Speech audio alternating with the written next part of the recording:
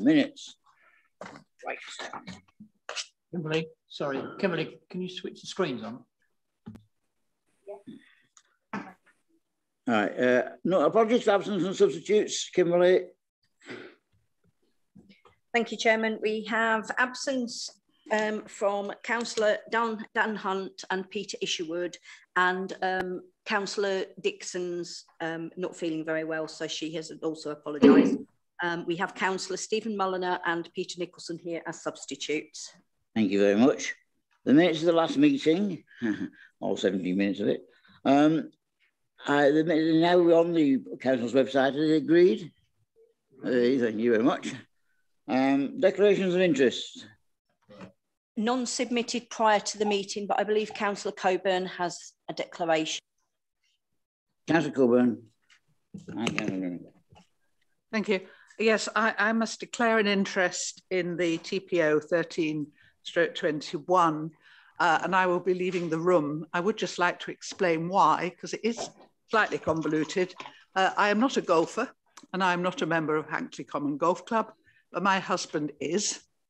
And those of people who don't know us might think that might influence my opinion. But anyway, in the interests of transparency, I will be leaving the room. But actually, I've got a much deeper reason for leaving the room for this item. Shall I carry on? Yeah, please carry on. But you're the note taker.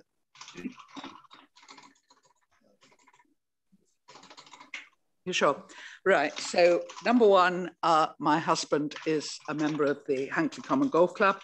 But number two, when I was mayor of this borough, I did a long weekend of conservation visits. This is extremely off-putting, you know. No, I appreciate what you're doing, but, you know, to have everybody sort of moving around and talking. Right, so this is going to be the longest declaration of interest anyone's ever done. When I was mayor, I did a series of conservation visits with my counterpart from Germany. And we went to see various aspects of conservation. We went to Pepperharrow Church, we went to Busbridge Lakes, and we went to Hankley Common Golf Club.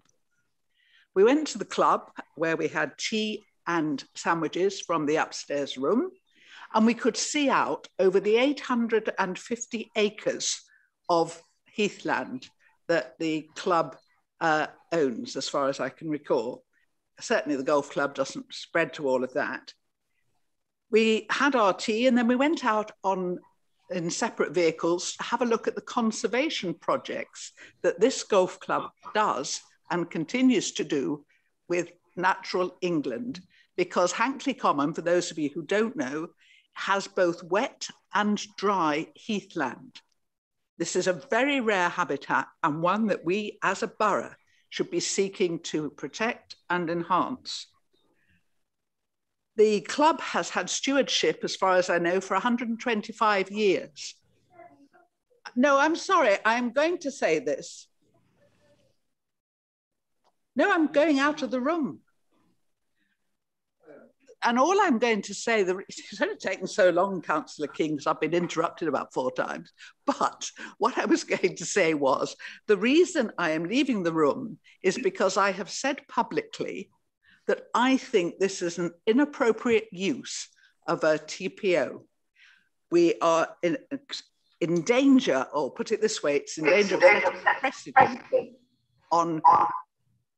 for the heathland management that I think this borough should be doing. And I just think this is inappropriate, and I should be leaving the room while you discuss it. Thank you. Councillor Coburn. Councillor. Thanks, Chairman.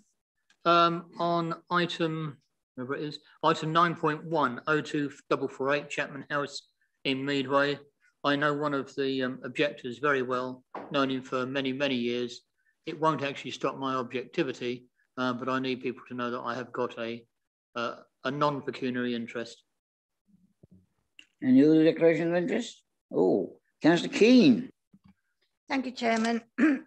I'd like to declare a non-pecuniary on the same application as Councillor Rubini, in that I know 2 of the neighbours adjacent to Chapman House. Thank you. Thank you. Anybody else? No? Okay. Okay, right. Questions from members of the public, Kim? None received, Chairman. Questions from members, Kimberly? None received, Chairman. Chris, any relevant updates to government guidance or legislation since the last meeting? No, thank you, Chairman. Right. Well, that brings us on to the main elements of tonight's meeting, and the first item being the TPO 13/21.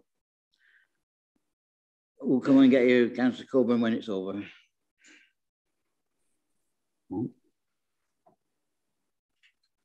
Kimberly, I'm not going to be able to see the screen.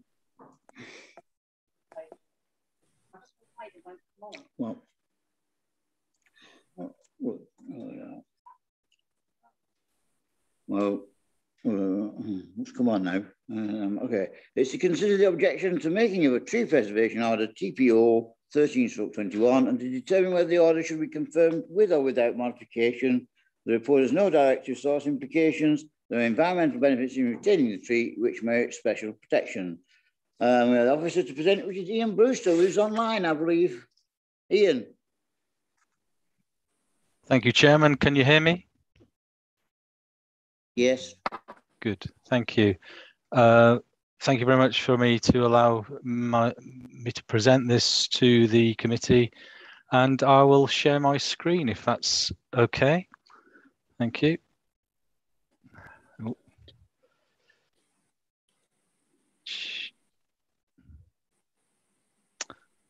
Right. Okay. So we have an oak tree in the golf course of Hankley, and regarded as a significant tree with good visual amenity from footways and public access rights of ways across the not across the golf course obviously, but around the golf course and various other places. What we have here is pictures of the tree during the summer and the winter time. I think the summertime probably best portrays it as a significant feature. We're looking at probably around about 120 to 150-year-old tree, which is growing in a grassed managed area, not actually the heathland. So I'll just click onto the photographs, which will help demonstrate, if I can do that. Hold on. This is taken in the winter time, not too long ago, probably about a month or two ago, showing the form of the tree. It's a typical windswept individual tree there, with the crown gathering a taper naturally from the south to the north. This was taken with the golf club to the back, and there's a gentleman there who's trying to show the scale of the tree, but not quite, because he's slightly forward than the tree is. But we were looking at perhaps around about a 10 to 12 meter high tree, and you can see it's clear of other trees near to it, so it stands out as an individual tree with good form. Branches around about 2.5 to 3 meters where it spreads, and then you have the main scaffold branching and then petering off.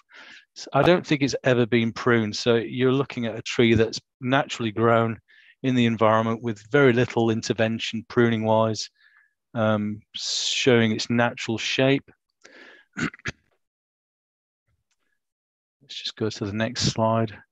That's the base of the stem, showing where the tree is actually growing in, which is a managed grassed area, not a heathland setting as such, unlike some of the trees in the foreground, sorry, the background and to the right. Believe there's a concern with roots protruding through the grass, but that's going to happen with an old tree like that anyway. So we just have to manage that by raising the soil levels or doing something which wouldn't harm the tree. This is the tree in the summertime, with the clubhouse behind again, showing full form, healthy tree, good canopy cover, lots of leaf cover. Separated from the grassed areas, so if you wanted to hit a golf ball underneath that, it might catch the lower branches, but adds a bit of interest to anyone that plays the game. And again, we have a tree looking at it from towards the Golf Club house. I believe that was taken from the footpath itself. So as you can see, it's quite a large tree, very little competition from other trees near to it, so it stands out quite proud. The aerial view shows this tree as an individual there. You've got woodland to the west of the tree, an individual to the east, which appears to be in the heathland there, so it would be subject to concern with the Natural England and Forestry Commission suggesting that these trees can be invasive, whereas the T1 tree is actually growing within the grassed managed area of which the golf club maintain. And just to the north of there, you've got a strip of woodland as well, which is acting as a screen, a barrier, I guess, from the those that play golf. I'll go slightly down so that I can get. Okay, so what I've done is I've looked into the actual the golf. We're looking to change the setting, to manage it, to change the overall layout in accordance with a. Let me just. A type of golf area which is with regard to a braid and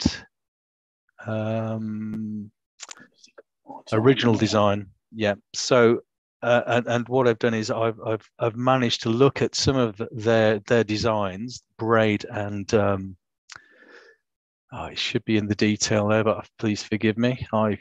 I've got the one name there which is mentioned in this clip, and it does actually talk about having trees in a landscape setting that provides a bit of interest to those that play golf. This is an extract from a website that I looked at earlier on just to find out whether trees are actually a cause of an obstruction to the playing of golf, and it describes a last sentence there that says it's a demanding par fours and a tough par 3 closing hole. The 221 yards slightly uphill beechwood, which is played to a plateau green with rough bushes and sand and trees all around to pressurize the final tee shot of the day. So I presume that that's something that actually is of interest to golfers. And this was taken from a place up in Scotland, central Scotland, called Aloha, and based on a design by James Braid, which is mentioned in one of the objections to this TPO. I can run through the various objections if that would provide some kind of reason behind the objection, if I may.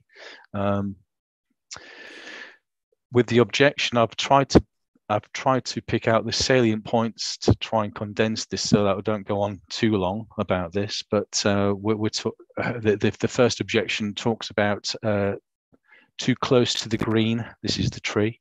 Its roots and debris disrupt the playing surface in the critical playing area on and close to the green. Well, that's not a reason that we would refuse a TPO. The quality of the grass surface is diminished compared to other greens on the course because the tree roots remove necessary moisture from the grass growing area. That's not a good reason to not confirm a TPO. The current elevated design of the green is incongruous with other greens of the course and inconsistent with the much valued braid colt style of design. By removing it, we can restore important elements of the original design and present the green in its full glory while protecting the heritage of the club. My response is, according to the aerial photograph, there are a few significant trees near to the TPO'd oak, T1. Prior to the course design, the tree had existed within the golf green with an age of at least 100 years. Due to its individual status, the tree can be seen from a wide viewing angle. Its removal would create a significant adverse impact upon the landscape, and for this reason does not constitute a sufficient reason to not confirm the TPO. And the other objection is the immediacy value of the area is of an open heathland landscape, the amenity value will not be compromised by the tree's removal. My response is due to the height, the size and solitary existence within the heathland golf course setting, the oak tree can be seen at good distances from many areas, including public and accessible footpaths. For this reason, the oak is considered as having a significant visual amenity and worthy of protecting. The other objection, the tree has no significant historic value over and above many other oak trees in the locality. My response is the tree is visible with a broad spreading crown habit characterized by the historical lack of competing trees. It will become an iconic veteran if allowed to grow, given appropriate maintenance and soil improvement. TPO trees do not have to be associated with significant historic values to be considered for protection. And it goes on, the tree is not a particularly notable specimen. Well, as I've said before, that's a significant tree in the landscape. The tree removal has been debated and consulted with members of the club, with the balanced opinion favouring the tree's removal. And what I understand from the actual objection, 65 club members consider the tree worthy of retention. Opinion may fluctuate depending on the desire of the club members. However, TPO trees provide amenity to the general public to enjoy, including those who are not associated with the club, for example, walkers, cyclists, horse riders, and others using public accessible byways and footways, and their numbers are likely to exceed total club membership. The other objection, there is an absence of clear criteria for the order to be confirmed. We can use a system called Tempo, which is a tree evaluation system for protection orders. This wasn't carried out in this case, but I don't think that it would be a quantified value that would not be considered for the tree not to be worthy of a TPO. And they are the main reasons of the objection. So I'll end with the relevant development policy and legislation that the TPO relates to. Town and Country Planning Act, Section 198. And the policies, NE2 of the Waverley Borough Local Plan, Policy 6, and the criteria that affords the tree protection with regard to its condition, its contribution to the public amenity, the appropriateness of the tree to its surroundings and the amount of tree cover in the area, and the historical significance of the trees and or rarity. With that, I'll end to say that we have considered all of the objections, but we still regard the tree has good value, and we would recommend that the TPO be confirmed without modification. Thank you, Chairman.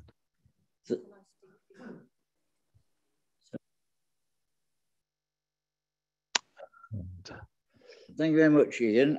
Thank you.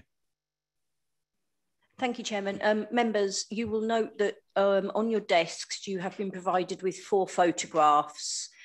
This was requested by the objector.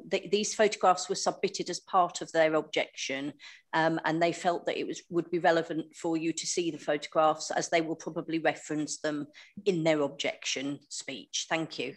Thank you very much, Kimberly. Right, we have a public speaker here, David Chapman, who's presumed online. David, online? Someone? You have 4 minutes, David, to present your objection. Hello, it's actually David Thomas. Can you hear me? Yes. Thank you. So, good evening. I am captain of Hankley Common Golf Club. I'd like to start with giving you some context. Hankley owns the 850 acres, of which the golf course occupies some 160 acres. The rest is leased to the Ministry of Defence. I say this because several websites quote the land as owned by the MOD.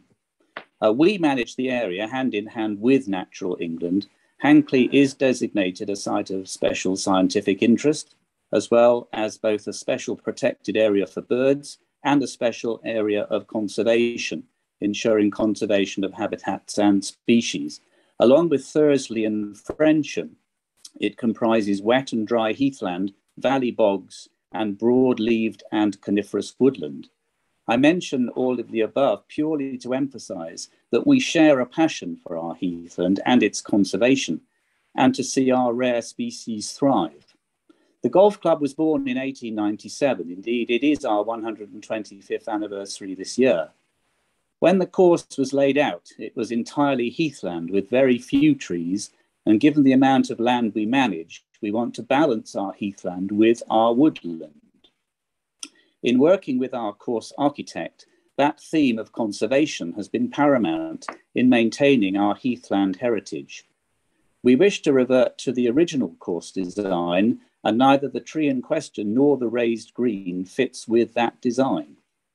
Turning to the tree itself, and this is a key point, the overall amenity value, I would draw your attention to the photograph of the fourth green, the one with the tree immediately behind, adjacent to the green itself. You will see behind it a row of trees, including a number of oak trees, which run alongside the public bridle path. With these in bloom, it is very difficult to see the subject tree behind. Indeed, the oak tree to the far right, as you look at that photograph, is almost the size of the subject tree. I have also illustrated the same view in the next photo with the tree removed. You can see clearly the continuous line of trees I mentioned. As a result, the amenity value of the subject tree from a public perspective is, in our opinion, minimal. Turning to the amenity value of our members, of which we have over 800, I have already outlined our desire to maintain a heathland balance alongside natural England.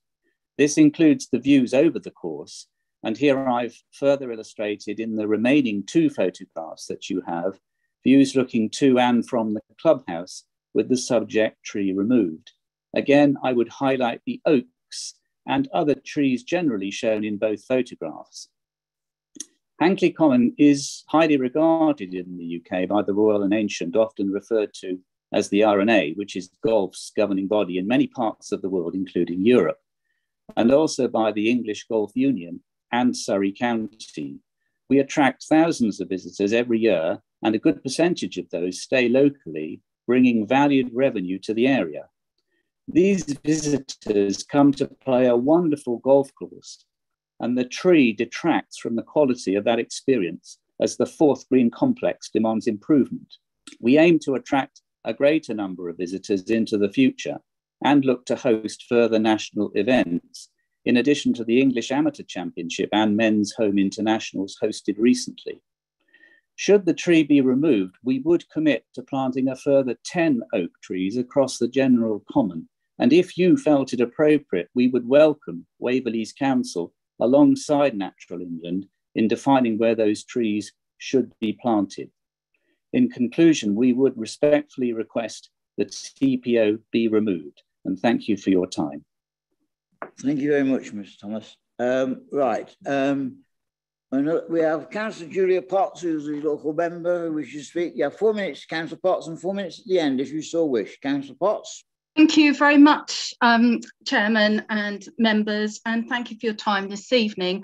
I should stress I've picked this up slightly late. This was a matter being dealt with by the late Councillor Adams, so I'm going from various correspondence and so forth, so forgive me if I don't cover every single point at this stage. I'll take the potential of 4 minutes at the end. Thank you, Chairman. I think it's fair to say that TPOs do serve a very important purpose.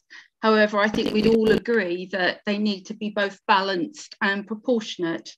And the matter before you this evening, members, really is very much a matter of judgment.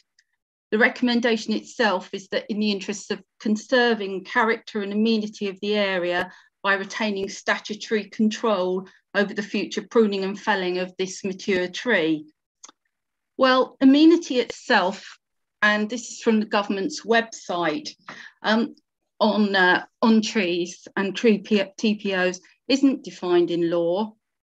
So authorities and yourselves will need, as I say, to exercise a judgment when deciding whether it really is right and within your powers this evening to make such an order.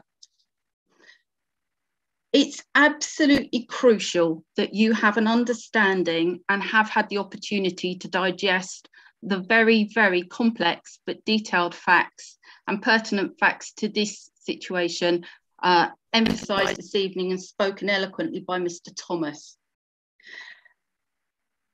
It is complex, as I say, but we are talking about an incredibly, incredibly sensitive heathland habitat.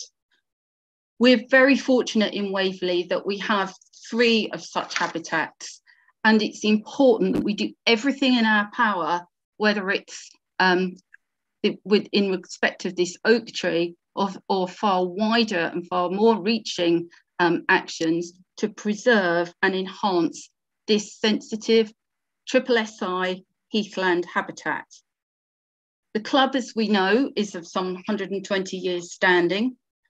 They've worked tirelessly with Martin Ebert, a renowned expert in the design of links and heathland courses throughout the world.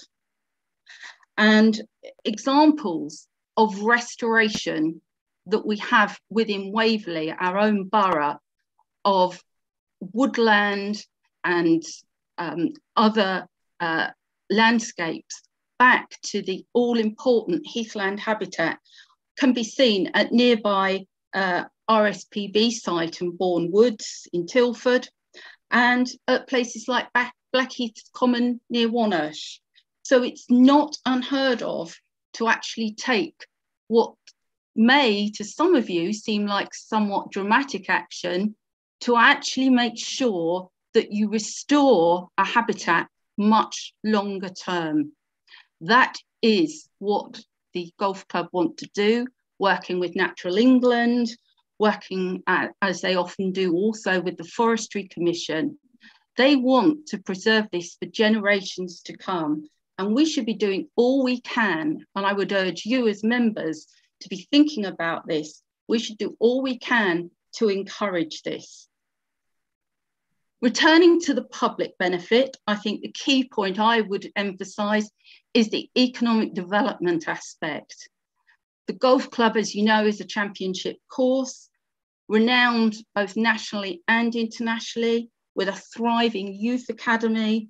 The economic benefits to the local community in terms of jobs, hospitality, revenue are enormous and should not be underestimated. We mustn't put that at risk in any way. And that needs, again, to be a matter that is considered as part of the judgment, the planning judgment in this matter. I have to say, I find it disappointing when you read the report that we seem to have an anonymous contact. Councillor, you've had 4 minutes now. Thank you. We have an anonymous person. At the end, so you know. Councillors, who wishes to open? Councillor Molyneux.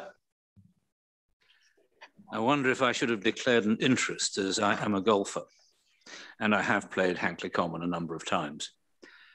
I'd like to start off by saying I have great respect for Mr. Brewster as a tree officer, but I think we are very much in the realms of competing opinions, because I had been told, and I see it in the papers, that a similar application for a TPO had been made to Waverley over a year ago when a different tree officer, I think it was Mr. Clout, was in place, and he was of the view it was not appropriate. And the main reason, I believe, is that it's because it was a woodland tree in a heathland setting. Mm-hmm. And if we could possibly have the screenshot showing tree T1 viewed from above, it might be useful for my next point.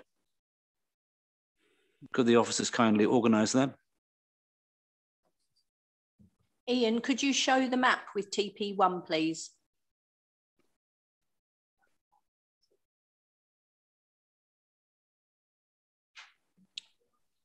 You're muted, Ian. You're muted, Ian. Sorry. Okay, share my screen. Here we go. Believe it's that. Yes, thank you very much. Okay. I say perhaps having the advantage, if that's what it is, of being a golfer, I'd like to take gentle issue with Mr. Brewster are a couple of things he said. First of all, from a golfing perspective, the tree does not offer interesting challenge. It is completely inappropriate to be forced to play through it and round it, and in particular for all the muck that gets dropped onto the green at regular intervals. It is extremely close to what is undoubtedly heathland area. We're talking a matter of yards, and acorns can certainly be blown on the wind enough to start seeding.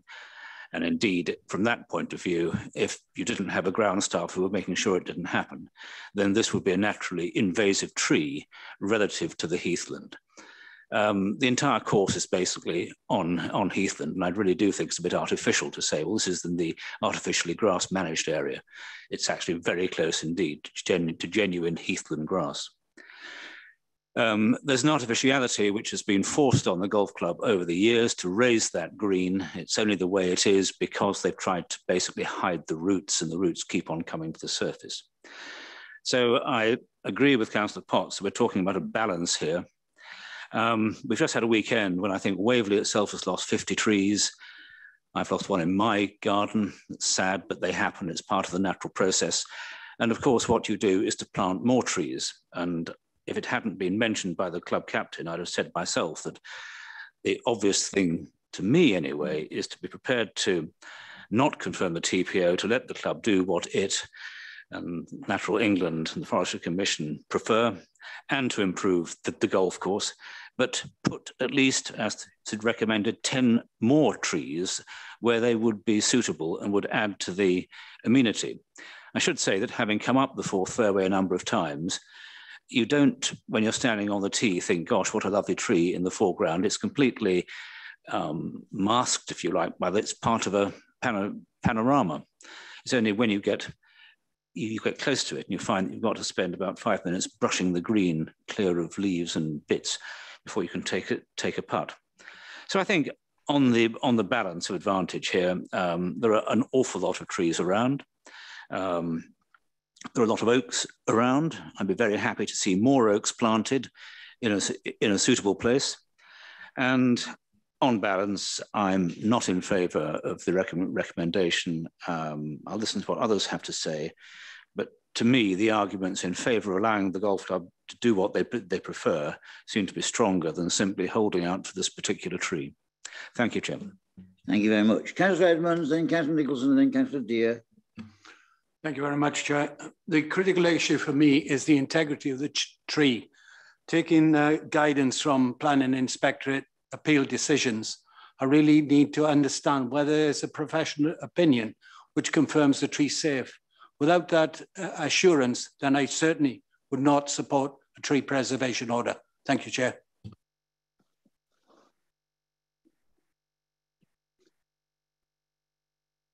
Nicholson. Thank you, Chair.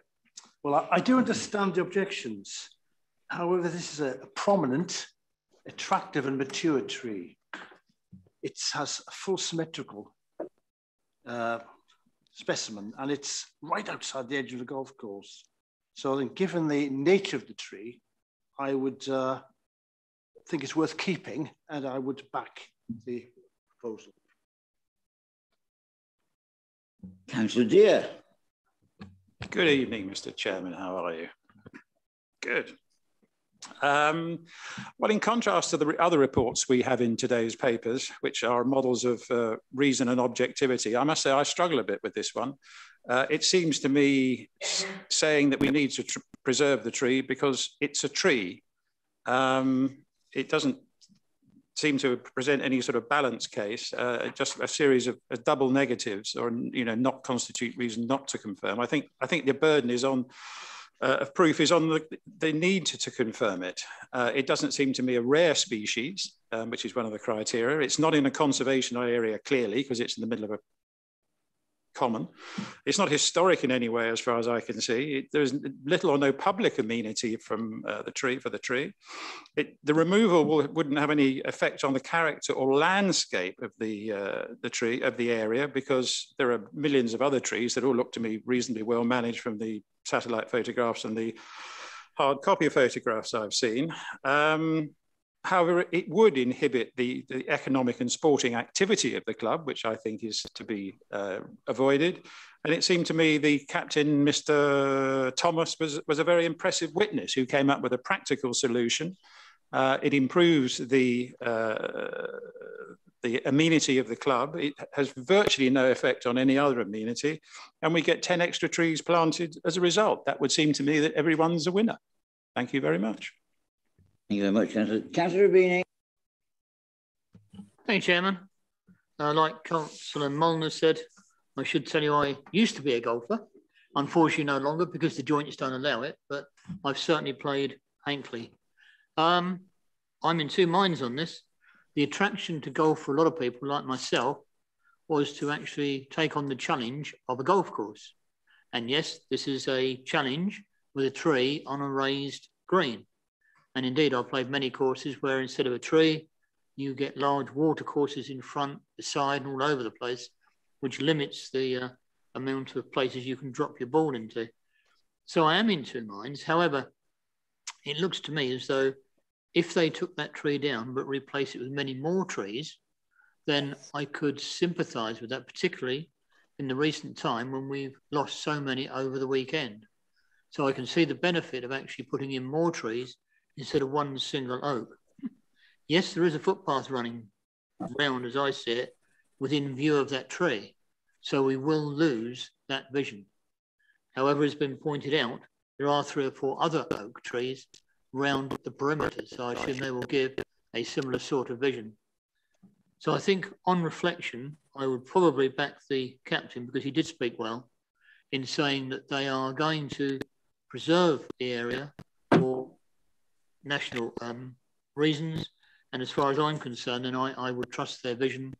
And if they work with Natural England, etc., then I would agree that perhaps that tree should be removed from where it is. It is 100 years old, which is a shame. But on the other hand, things do move ahead. So I think I would be removing it. Thank you. Thank you very much. I've got Councillor Neal, but Chris, do you want to say something? Thank you, Chair. I think the difficulty you've got here is that the focus does have to be on that particular tree rather than the replanting. I don't believe there is a mechanism that will allow for it to be conditional on replanting, for instance.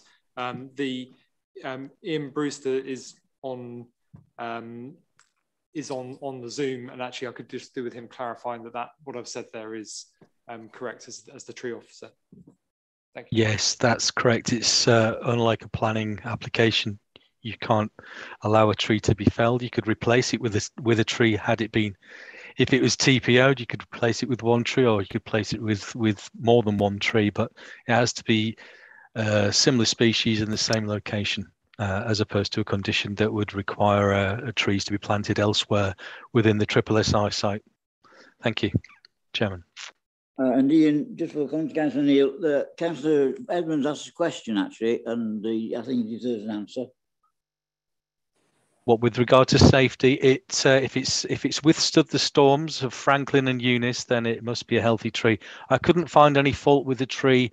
Looking at it when I was there visiting about a month and a half ago, clearly the tree in winter, when it's winter bare appearance, shows no sign of any dead wood or any broken branches. So it's in a good, healthy condition, and long may it continue. Thank you, Chairman.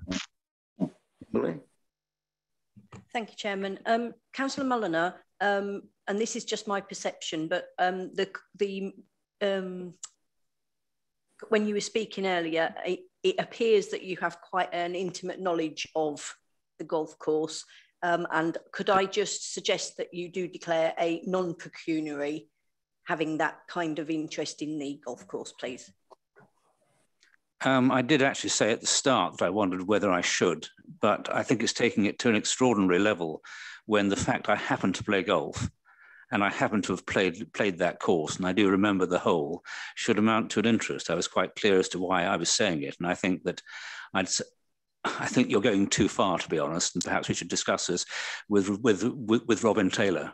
The interest procedure is important, but I think there's a danger of taking it too far when we'll end up having to say that we've walked past a planning site a few times, or we've spoken to someone who turned out to be the owner. I think there does have to be a sensible limit as to what we declare as a genuine interest.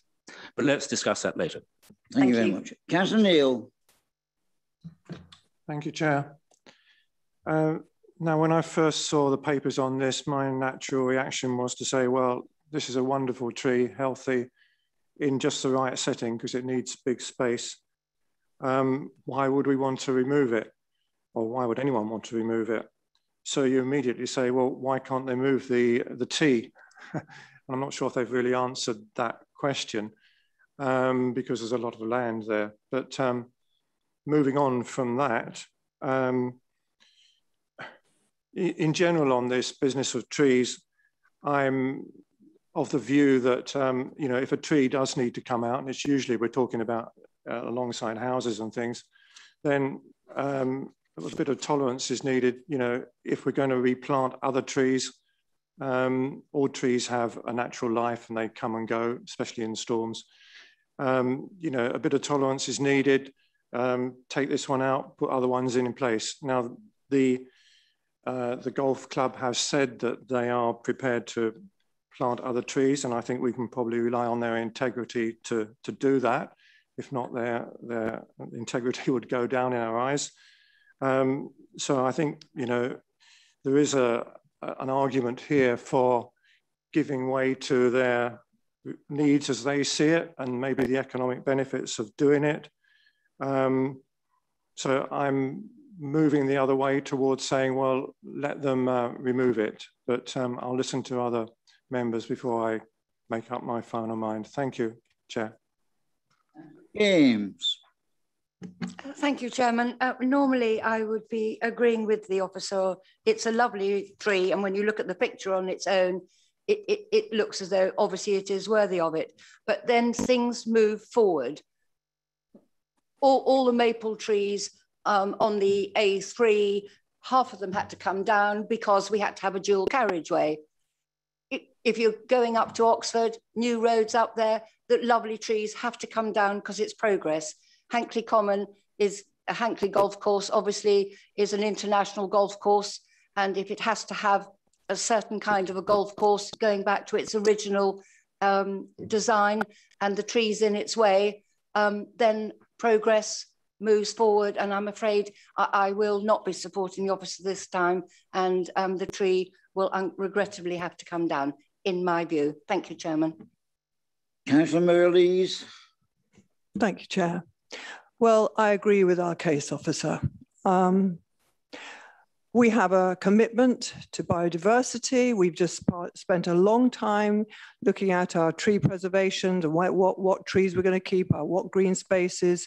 And I'm very sorry that we have so many people who are more interested in what they call progress as opposed to the trees that, and all the natural things that we have.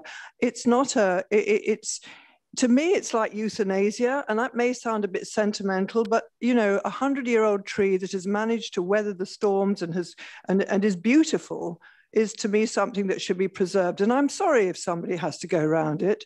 After all, the golf course was a natural heathland before they turned it into a golf course. So that will have moved out a lot of the animals and wildlife in the first place, never mind that it was over 100 years ago. So I'm very pro keeping trees wherever they may be, unless they are actually falling down, causing a serious problem to buildings or anything like that. And I think that it's a shame that so many people think because they want to play a game. And after all, this as far as we can make out, Hankley is doing very well. I don't really feel that, you know, the removal of one tree is going to make a huge difference to the amount of people who are going to go and play there. So no, I'm very much committed to keeping the tree, and I hope that people will recognize that we want to retain these things. They might be slightly in our way, but they are beautiful, they are to be revered, and they're to be protected. Thank you. And Councillor Keane. Thank you, Chairman. Well, I would like to support what Councillor Murleys has just said. To my mind, it is a beautiful tree. It's very old. I could understand it if it was a rotting tree and had to be taken out, but it's not. We've been assured of that. I don't play golf, but I can understand what the golfers are saying. But I believe that the tree should be preserved. After all, it is 100+ years old. And not to forget, we're in the Queen's Green Canopy this year. So it would be very wrong, I feel, to be chopping down a tree that is 100+ years old and in very good health. Thank you. Thank you very much. And Councillor Hess. I'd like to make a declaration of no interest at all, because I've never played golf in my life, apart from crazy golf, and I didn't do that very well.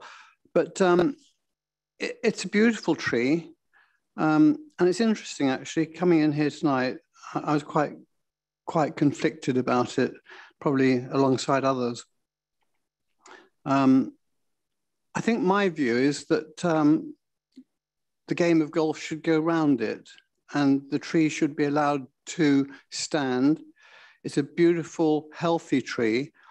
You know, I've got a situation in West Street in Farnham where there's a lovely weeping beech, which is destined to be felled. And I'm really, really sad about it. But I'm not opposing it because it's got disease in the trunk. So eventually it could pose a danger to pedestrians and property. So there's give and take in these things. I understand that. But this is a healthy tree. It's an oak tree. It's our national tree. And I'd be very sorry to see it go. So I think it needs to be protected. And I think golfers need to kick away the odd acorn, put up with a few twigs and go round it. I know it's an important bit of the economy. I know golfers are passionate about their game, but hey, you know, a few obstacles, you know, get on with it, but let's keep the tree. Thank you. Thank you very much. Right. Yeah, very briefly, Mr. Chairman, thank you. Letting me come back, and I won't rehearse any arguments, there's no point in that, but I thought, I mean, obviously, Mr. French here has said we can't condition any of this stuff, which is clearly the case.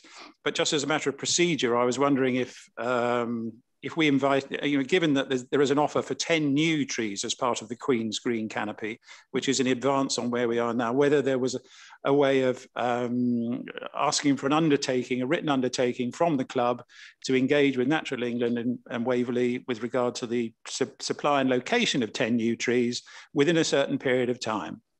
Failing which, then the tree preservation order could be reapplied for, I would have thought. As I say, I'm not trying to engage in the argument, simply as a matter of procedure. Thank you. Thank you very much. I don't think that's possible, actually. But I mean, nevertheless, right, Councillor Potts, do you want 4 minutes to sum up? Chairman, thank you very much. Yes, I think just to re-emphasise, this was a heathland course.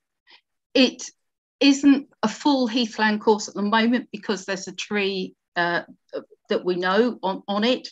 And the work, just to be clear, that the golf club want to undertake is to ensure that the whole of the course is and reverts to, with their work and the conservation work, a heathland course. And with all due respect to the pictures shown earlier by the officer about a course in Scotland, that wasn't the same type of course at all. So that wasn't applicable.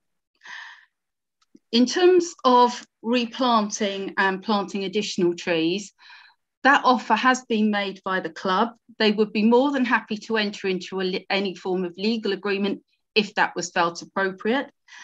And in terms of trying to work collaboratively, which I have to say is a shame that that hasn't happened at this stage.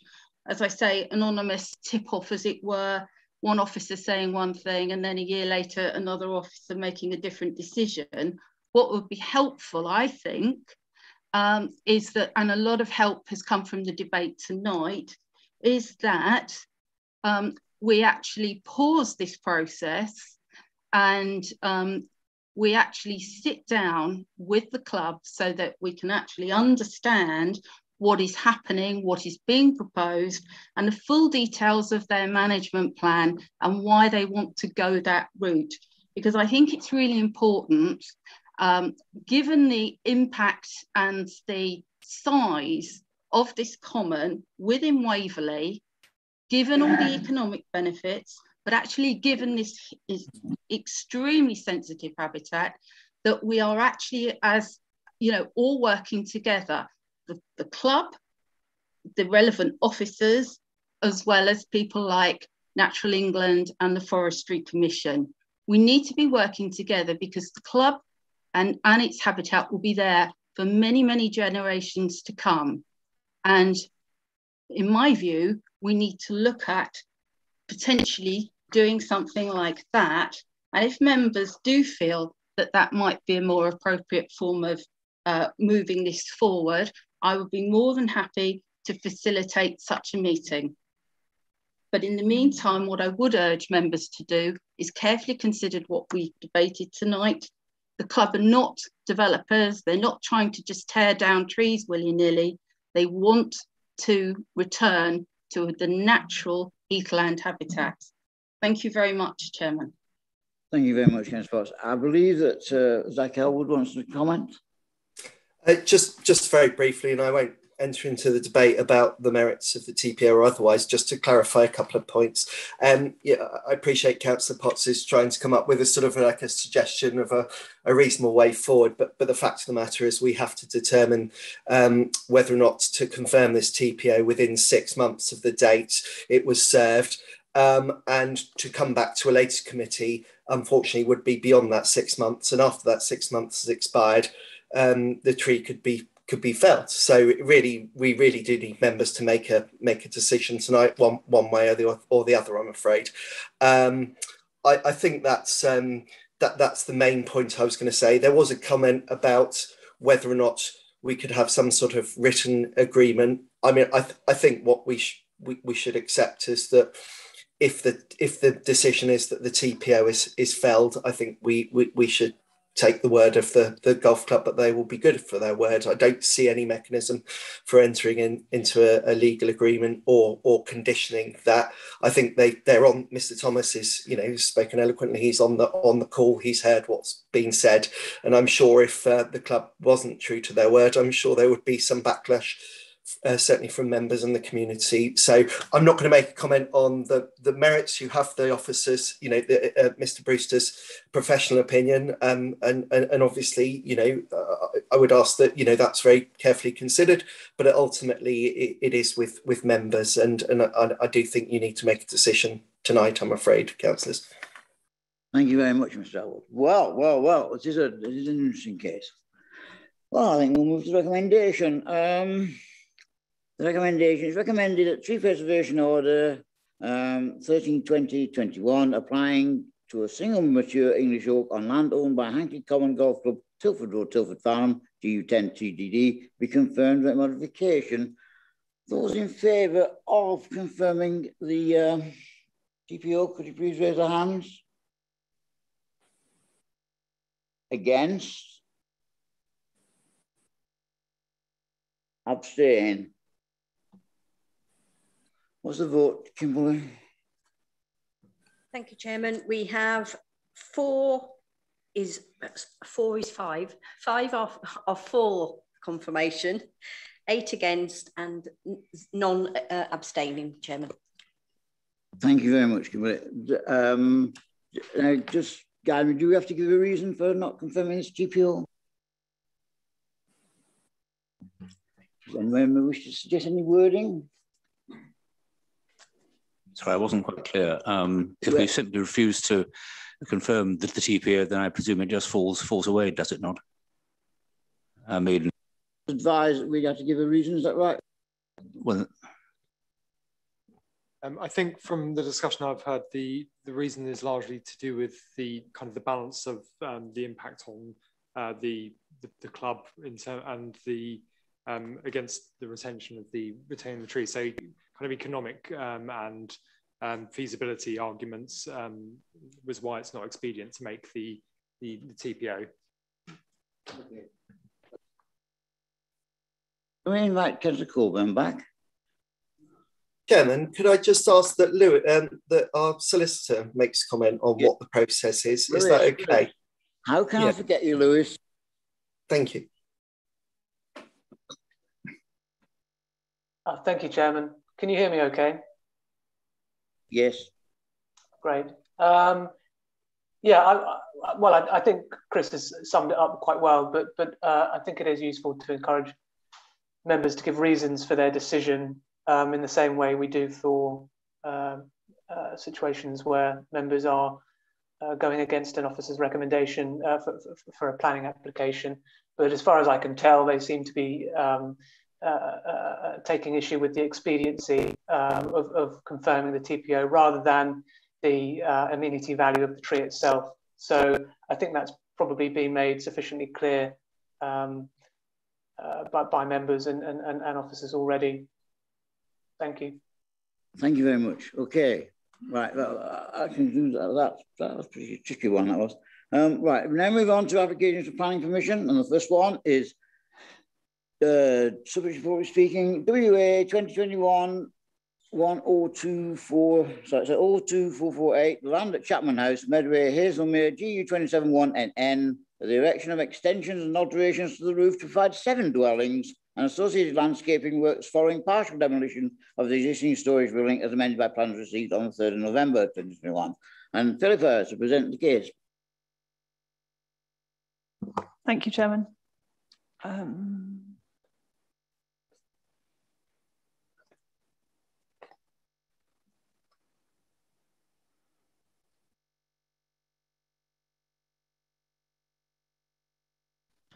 Great. Thank you, Chairman, and good evening, members. The application proposes the erection of extensions and alterations to the roof of Chapman House to provide 7 dwellings.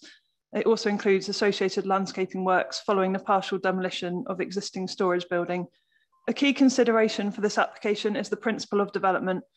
Prior approval was granted in 2021 for the conversion of the existing office to 14 dwellings. This permission is extant and could be implemented with or without the current application. Officers would note that the application must be considered as per the plan submitted and on its merits. So I'd just like to give a verbal update. So prior to the publication of the agenda, 18 letters from 15 addresses were received raising objection. Following re-notification prior to the meeting and since the publication of the committee agenda, there have been 6 further letters from 5 addresses making objection, which I've summarised here, but I won't read out for you.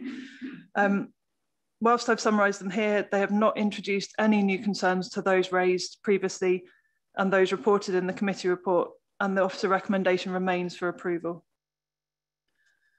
Turning to the location plan, the application site is on the corner of Meadway and Timber Mill Court. It comprises a 2-storey former office building with a long narrow projection and car parking. The surrounding area is predominantly residential, but the site is a short walk to the shops and services of Way Hill and Hazelmere.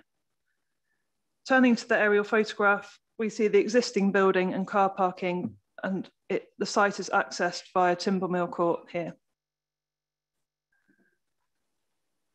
I'm going to take you through some photographs. Just to note that officers have carried out a number of site visits to the site. So photographs from both visits have been reproduced here, but I have focused largely on the earlier ones, which benefit from the lack of site hoarding because it gives you a better view of the building. So this photograph is taken from the west, looking along Meadway, as is this one. This photograph is taken from the southwest, sort of within sort of the existing access looking towards the rear of the building. Here you can see the existing projection. This view is taken from the north. This is the rear of Oak End, and Chandos is here. So this is showing the elevation that's closest to neighbouring properties, and the tree that is subject to TPO is here. This is taken from the northeast looking towards Chapman House, and this is the garden of Oak End and the TPO tree that I just mentioned. And this photograph is taken from the west, again looking towards the projection and the existing building and the existing car park. So here we have the proposed site plan.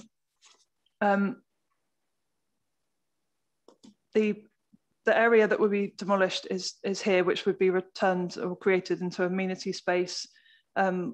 Here is where the 3-storey extension would be located. The car park would be reconfigured. There would be a bike store provided here. There would be a bin store provided here. And there are some small modest areas of amenity space provided around the building.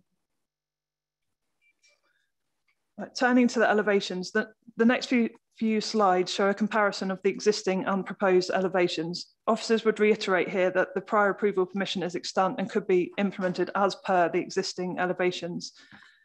So here we're looking at the northern elevation. A few things that I would note: there's a reduction in glazing from the existing scheme. So the existing scheme would be implemented, or could be implemented, sorry, with this glazing as it is. There's a reduction in, so as I say, a reduction in glazing from the existing scheme. Existing brickwork would be repointed and made good, and areas of it would be rendered. This is the southern elevation. Again, we see the changes to the elevations, including the additional story. This slide shows the eastern elevation, and we see the extent of the existing projection, which would be demolished. I think this slide really clearly shows the reduction in glazing, and this is the elevation that would face Oak End and Chandos, which are the closest neighbouring properties. So there's a significant reduction in glazing on that elevation. And this is the western elevation. Again, we see the significant reduction of that projection, and again, a significant reduction in the glazing on this elevation. Turning to this slide, so these are the approved floor plans of the prior approval, which could be implemented. So I appreciate it might not be the easiest to see, but you can see that there is the extent of the glazing that is already there, which would face the neighbouring properties. Particularly at first floor of the approved scheme, we see there are large windows which serve a bedroom and the kitchen diner there, and a bedroom here which would face the neighbouring properties. So turning to the proposed floor plan, so this is the ground floor, very similar to the site plan I showed you earlier. In terms of the first floor, we see a significant reduction in glazing on this elevation, which faces the nearest neighbours. This would serve a bathroom, so could be obscurely glazed. This window does serve an amenity space, but as I previously mentioned, there were significantly more windows in that elevation previously. And in terms of the proposed second floor, there is one window proposed in the eastern elevation facing the nearest neighbours, which serves a bathroom, which would be conditioned to be obscurely glazed and fixed shut above 1.7 metres. So there would be no sort of views from that window across to neighbouring properties. You'll note that there are some terrace areas proposed. Officers have recommended a condition be attached to any approval, which requires the submission of a scheme to ensure that there would be no material harm by overlooking and loss of privacy. And this area here would not be accessible. So turning to the matters for consideration here, as I've said, it's a material consideration that the prior approval for 14 units approved in 2021 could be implemented with or without the application under consideration. In terms of design and impact on visual amenity, the current building lacks architectural merits with limited discernible features. The proposal would seek to add articulation, it reduces the extensive glazing and improves the material palette.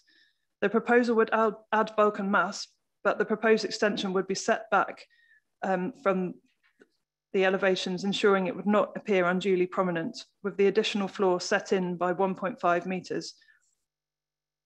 We must assess the application as submitted, and officers consider that the proposed alterations would constitute an improvement to the existing appearance. With regard to residential amenity, as I said, it's a material consideration. The prior approval could be implemented. The existing building features extensive glazing, including that in the eastern elevation, which faces the closest neighbours. The current application reduces the glazing throughout the building, including in the eastern elevation. In addition, no further habitable windows are proposed in this elevation. All separation distances to neighbouring amenity spaces and habitable windows complies with the Council's Residential Extensions SPD. With regard to highways and parking, the application site is in a highly sustainable location and the County Highway Authority raises no objection to the access and egress or to the level of parking provided, subject to the compliance with a number of conditions. Turning to the matter of trees, following some objections raised, any works proposed to the neighbouring oak tree subject to a TPO would need to be considered via the appropriate application to the council. It's not unreasonable for a neighbouring occupier to wish to seek works to a tree. Thank you, Chair. Thank you very much, Philip. Right, we have public speakers on this item, and the first one is Sam D. Sam D, is she online? I hear you. Hello, Mr. Chairman. Can you hear me? I can indeed. Sam, you got Brilliant. 4 minutes, Sam. Thank you. I'm an immediate neighbour of Chapman House, speaking this evening to represent many fellow neighbours with our concerns about this application. At the outset, I want to make clear that we feel this site is well suited to development and we support the converting of a disused eyesore into homes for our community. Our objections are not simply replies of the usual not in my backyard type response. This is about the quality of the design, the size, privacy, and of course, the destruction of protected trees. There are many other things that could be done on this site to provide amazing homes, flats or houses, but this particular application does not satisfy a range of issues. Although the community is keen to arrive at a suitable design and thus offer support for an application on the site, the developer has shown no desire to engage or work with us, and this fact seems to have been missed from the officer's report. I wanted members to know that this evening. 3 things I want to highlight this evening, Mr. Chairman. Number 1, Chapman House is ugly. You've just seen it. It's desperately out of keeping with the neighbourhood here. However, what is currently proposed is only an extension to the ugly building in both width and height, with a design and material not seen anywhere else in our immediate neighbourhood. This would not be an enhancement, quite the opposite, in fact. Just because the main part of the building is already awful doesn't provide a basis to make it worse. This committee presided over the applications for nearby Kathleen House and Armoury House with their fitting design of tile sides and roofs, which have enhanced our neighbourhood. The plans on this application are cheap and completely unfitting in our streetscape. Design alone is a strong reason to object tonight. A litmus test here, Mr. Chairman, would be for members to ask themselves, could I live in the shadow of this? Number 2, Mr. Chairman, notwithstanding the views expressed in the officer's report, the fact remains the applicant is proposing an extension to the roof, which is overbearing on neighbours and with terraces overlooking other private amenity space. This should not alone be acceptable. And finally, number 3, the applicant proposes significant reduction of a grand oak tree which has a TPO. This provides great visual amenity in our road. The tree currently has large limbs bordering Chapman House. Members can, I hope, see the officer's report is very light on detail here, but the reality is that in order to squeeze an extra tier on the building, the tree will be entirely cut back on one side and never able to regrow or reach its future potential because any growth would conflict with the proposed roof extension that you've just seen. The officer's report also misses the fact that detrimental works are being applied for here around the root base with the construction of patios. Members will also see from the application that no full description or proper justification is provided for destroying these trees. This committee spent a lot of time trying to protect our community's mature trees. Indeed, this council previously determined these trees were important enough to warrant legal protection. This application completely undermined those protections. I can attest with photos to the many species who call these particular trees home. Tree 1 that you saw there is in my back garden. No extension to this building should be permitted on the basis of damage, both immediate and future, to the TPO trees. In summary, Mr. Chairman, for members to vote in favour of this application tonight, I feel they will be voting in favour of setting a precedent that allows anyone to build what they like, where they like, no matter what it looks like. They would also be voting to dismiss the privacy of private amenity space and to ignore the concerns of our neighbourhood. Finally, any vote in favour tonight would be voting to reverse the protections previously afforded to our much-loved oak trees, voting to destroy them. In closing, Mr. Chairman, I conclude that our neighbourhood has overwhelmingly objected this application. We ask members to work with our community tonight by also rejecting it this evening for the valid reasons I've just described.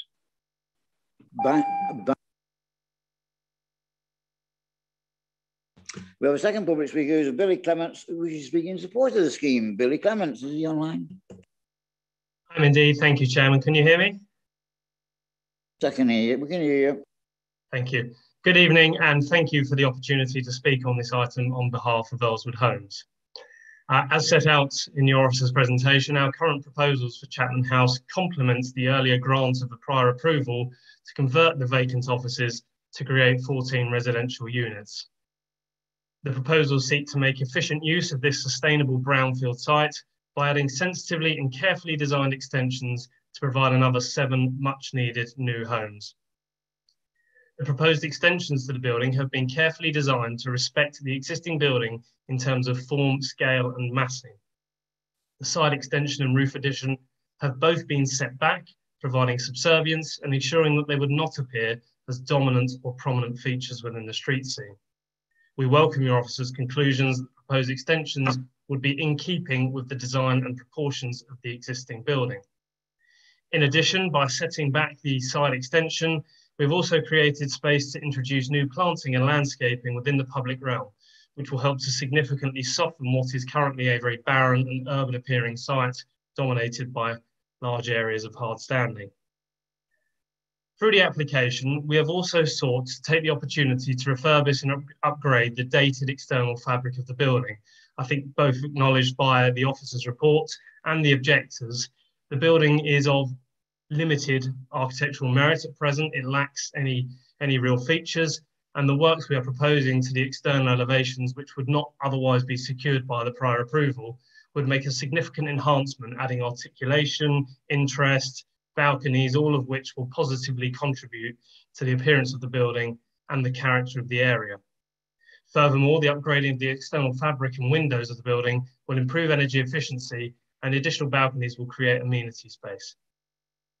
We have been careful to design our proposals to ensure that they are respectful of neighbouring properties, mindful of the predominantly residential setting of the site. We have listened to feedback from your officers during the assessment of the application, and this is reflected in the changes we have made to the window and balcony positions, particularly at the roof level and on the northern flank of the building. These positive changes will further enhance the amenity of neighbours. As recognised in your officer's report and as stressed in the presentation, the building presently has extensive glazing with a ring of windows at ground and first floor which encircle the building. Implementation of the prior approval would result in many of these windows serving habitable rooms, and the amenity impacts of that are clearly a material consideration. However, the elevational changes we are proposing through the current application would result in a significant reduction in glazing facing towards those neighbouring properties, particularly on the northern elevation closest to neighbours with Lyme Mead.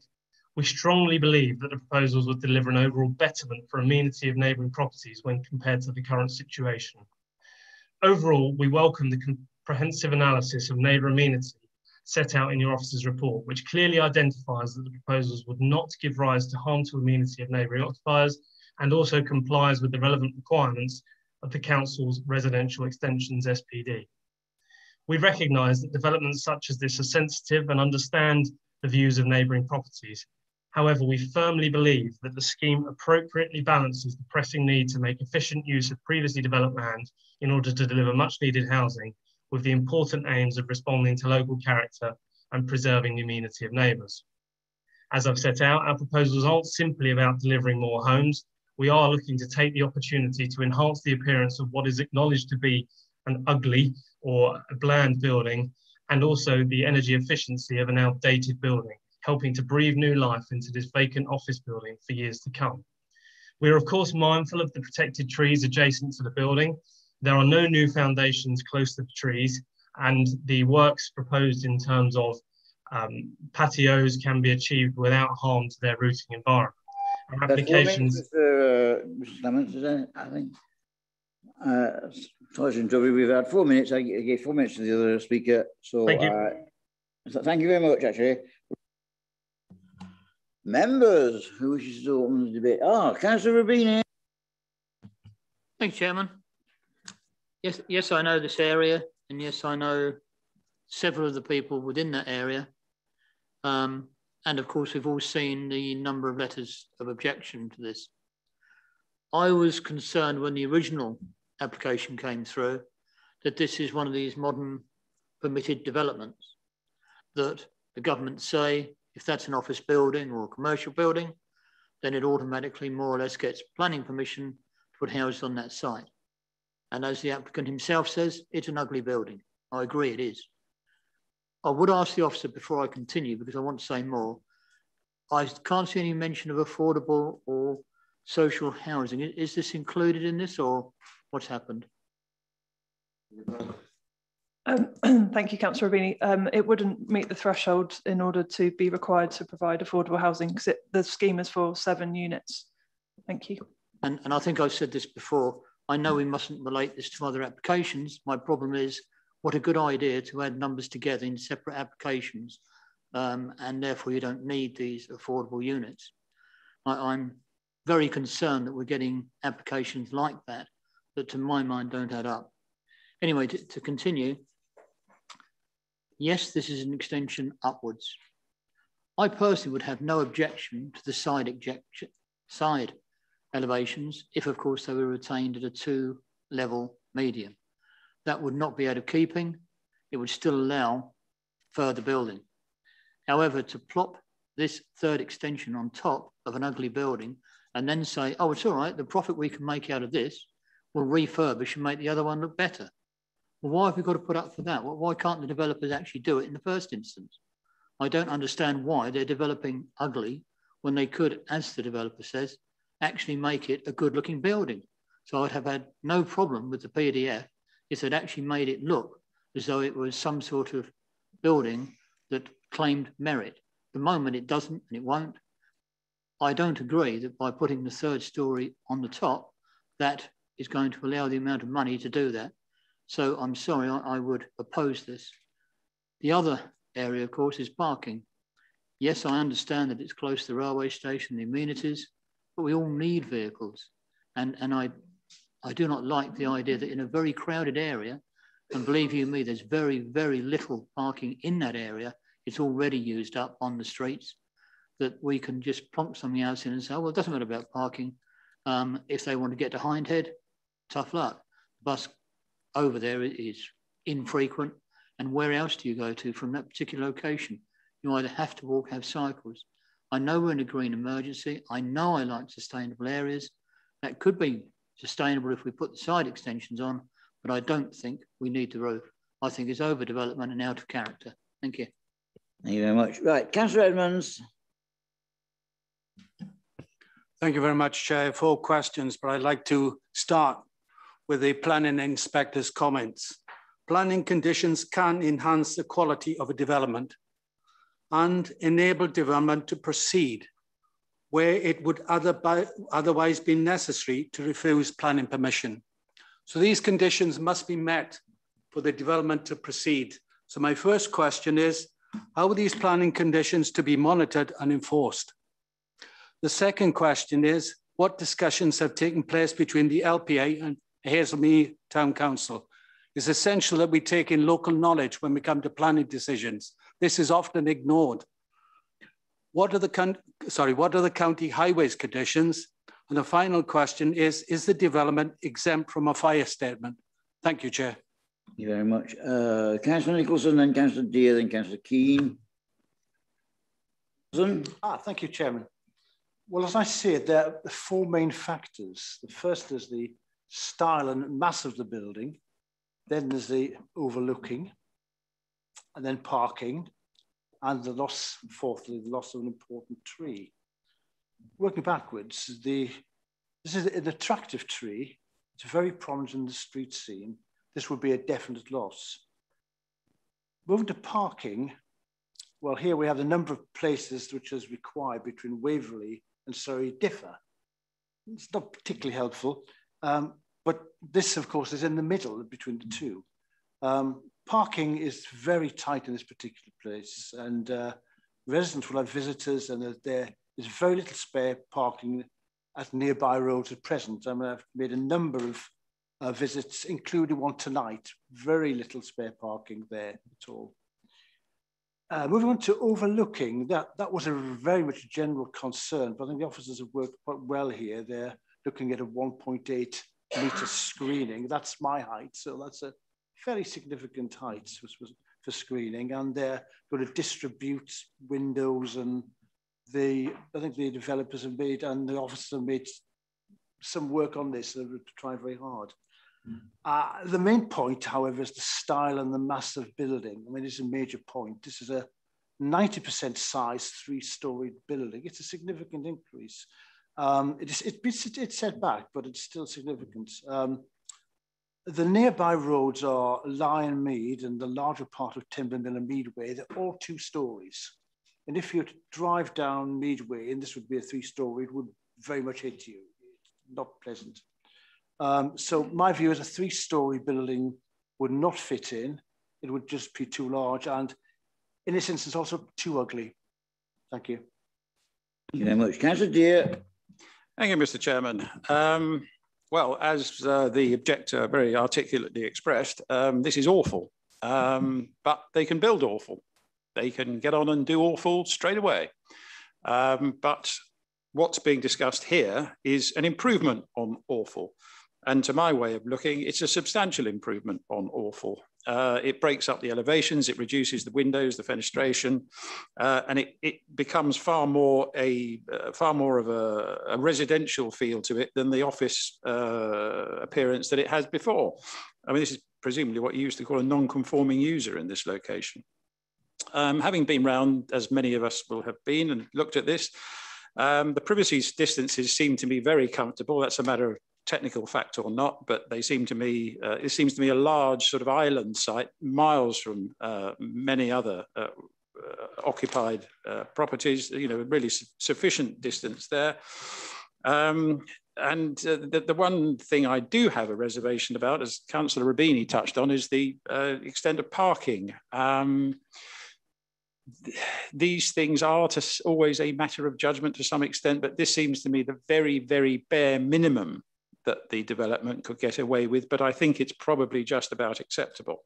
So as I say, taking the fact that we are where we are, I mean, you know, in a perfect world, we wouldn't be where we are now, but we are, and we have to live with that, and we have to consider material planning considerations and the fact that the tilted balance is engaged in the borough, as it mentions in the report. I think we have little choice, really, but to go with the officer's recommendation for the reasons they have so eloquently described. Thank you. Councillor Keane and Councillor Molyneux. Councillor Keane. Thank you, Chairman. Well, sadly, this is a very ugly office building. I know it well, as do all our fellow councillors in the area. And to my mind, the developer has given very little imagination to integrating this building into its surrounding areas, which it is a very, very attractive area. Armoury House made every effort to make their development fit in. These developers have not. I am very concerned about the balconies, the 3rd tier. Obviously, if you have balconies, it encourages people to be out in the evenings, and therefore you could have noise and loss of privacy to the neighbours. I can't agree with Councillor Dear that it is away from the other residences. I have had a look, and to my mind, it is very close to the other residences, and I feel there would be a loss of privacy to those neighbours.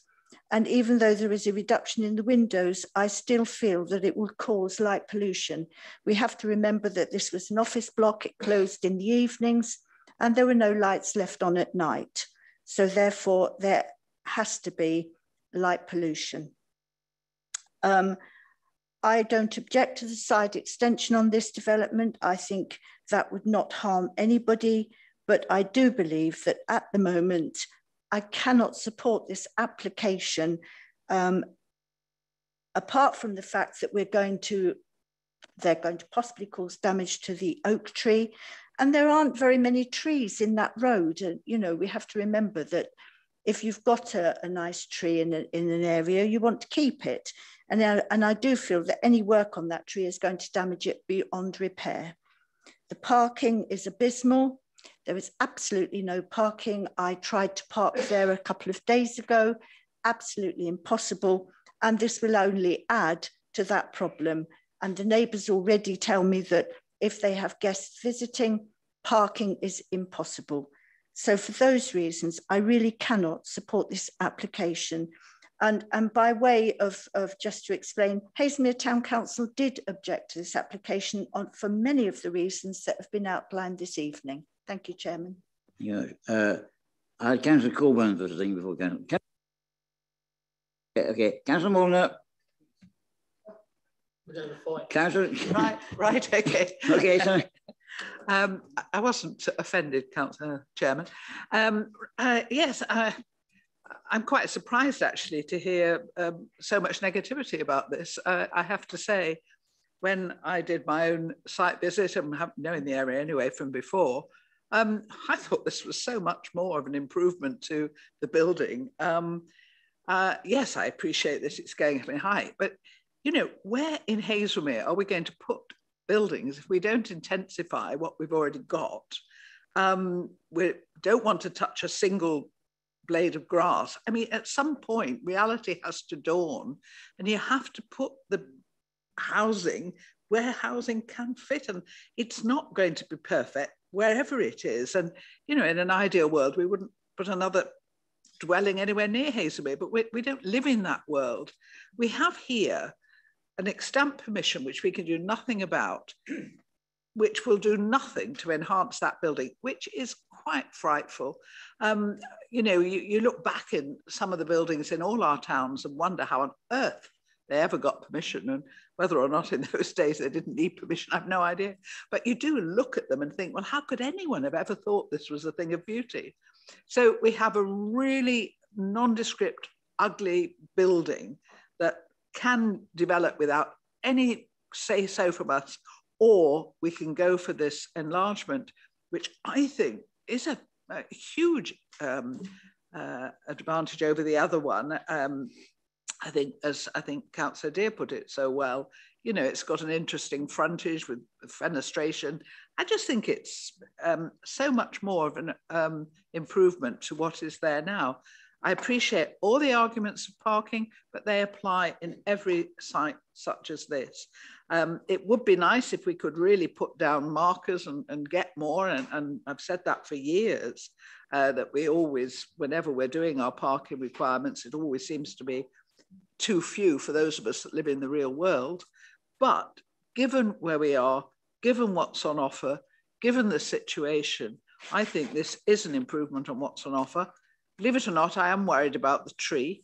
But, you know, I think we have to work round all these issues if we are going to improve our delivery of housing, which we so badly need. So I actually support this one. Thank you. Councillor Molnar. Thank you, Chairman. If I can begin with some questions, I find some aspects of the report unclear. The first is, are we to conclude that if the existing permission, the PRA, is to be implemented, there'll be no changes to the external appearance of the building? Well, my feeling is that's not relevant, because whatever someone does to that, they will want to sell the units. And I can't think of anything less attractive than simply trying to sell flats, which are basically a reconfiguration of a very industrial site. The parking does concern me, and I'd like to be clear about that. We are Waverley, not Surrey, so I think we're entitled to use our own parking requirements as the measure. How many parking spaces are there actually available? I find the table on page 33 extremely hard to follow, and I'd be grateful for some help. But if you turn to that, we see listed what our requirements are and what Surrey's are. And then we have these three, we have 19 and then 31, but then parking spaces proposed are 14 and then 26. I mean, how many spaces are physically available? Because the building on top means by definition, you're not changing the area of the surrounding curtilage, which is where the parking is. So how many parking spaces are there, please? Thank you, Chair. Thank you, Councillor Molnar. So apologies if the table isn't clear. It was meant to set out what was approved and provided under the prior approval and what is proposed with this application. And the Waverley requirements would be 31 spaces, which takes into account it not being classified as town centre, even though it's 150 metres away from designated town centre. Surrey would require 21 spaces, but those proposed are 26, which includes 2 disabled parking bays. And I would take this opportunity to reiterate that the County Highway Authority have reviewed the application and have commented specifically on the parking and have raised no objection. Thank you. Sorry, I'm not actually any clearer. What the parking spaces proposed under the current proposal, sorry, not the current one, the PRA, are 14. And that's going to go up to 26. What I want to know is, looking at the area available, how suddenly do they provide an extra 12 parking spaces? I mean, is this new land or is it the old land? Because frankly, I'd expect that the number of parking spaces wouldn't actually change, and that if 26 are available under this proposal, they'd also be available under the PRA. But am I missing something? Thank you. Well, they are demolishing part of the existing building and reconfiguring the site generally after demolishing that. So there has been a general reconfiguration of the wider application site. So do I understand that there's a degree of demolition in this application which would not be there under the PRA? Yeah, there's an existing long single-storey projection, part of which would be demolished as part of this application. Yeah, I mean, I still find it hard to believe anyone would actually leave that there if they were serious about trying to sell this. I think my feelings are that the parking does seem to be inadequate. I know the area well. There would undoubtedly be leakage out into the roads. The idea that people will buy here, I mean, 150 yards from or meters from the town centre is a long way. I can remember an application in St Christopher's Road, which was a great deal closer to the official boundary, and there the inspector was sympathetic to the applicant. But 150 metres is really quite sufficient. The fact that people might not need a car does not mean they don't want one. And people want to travel wherever they want. They don't want to be reliant on a fairly light bus service or the rail service. So I think one has to look at what the car parking needs really are.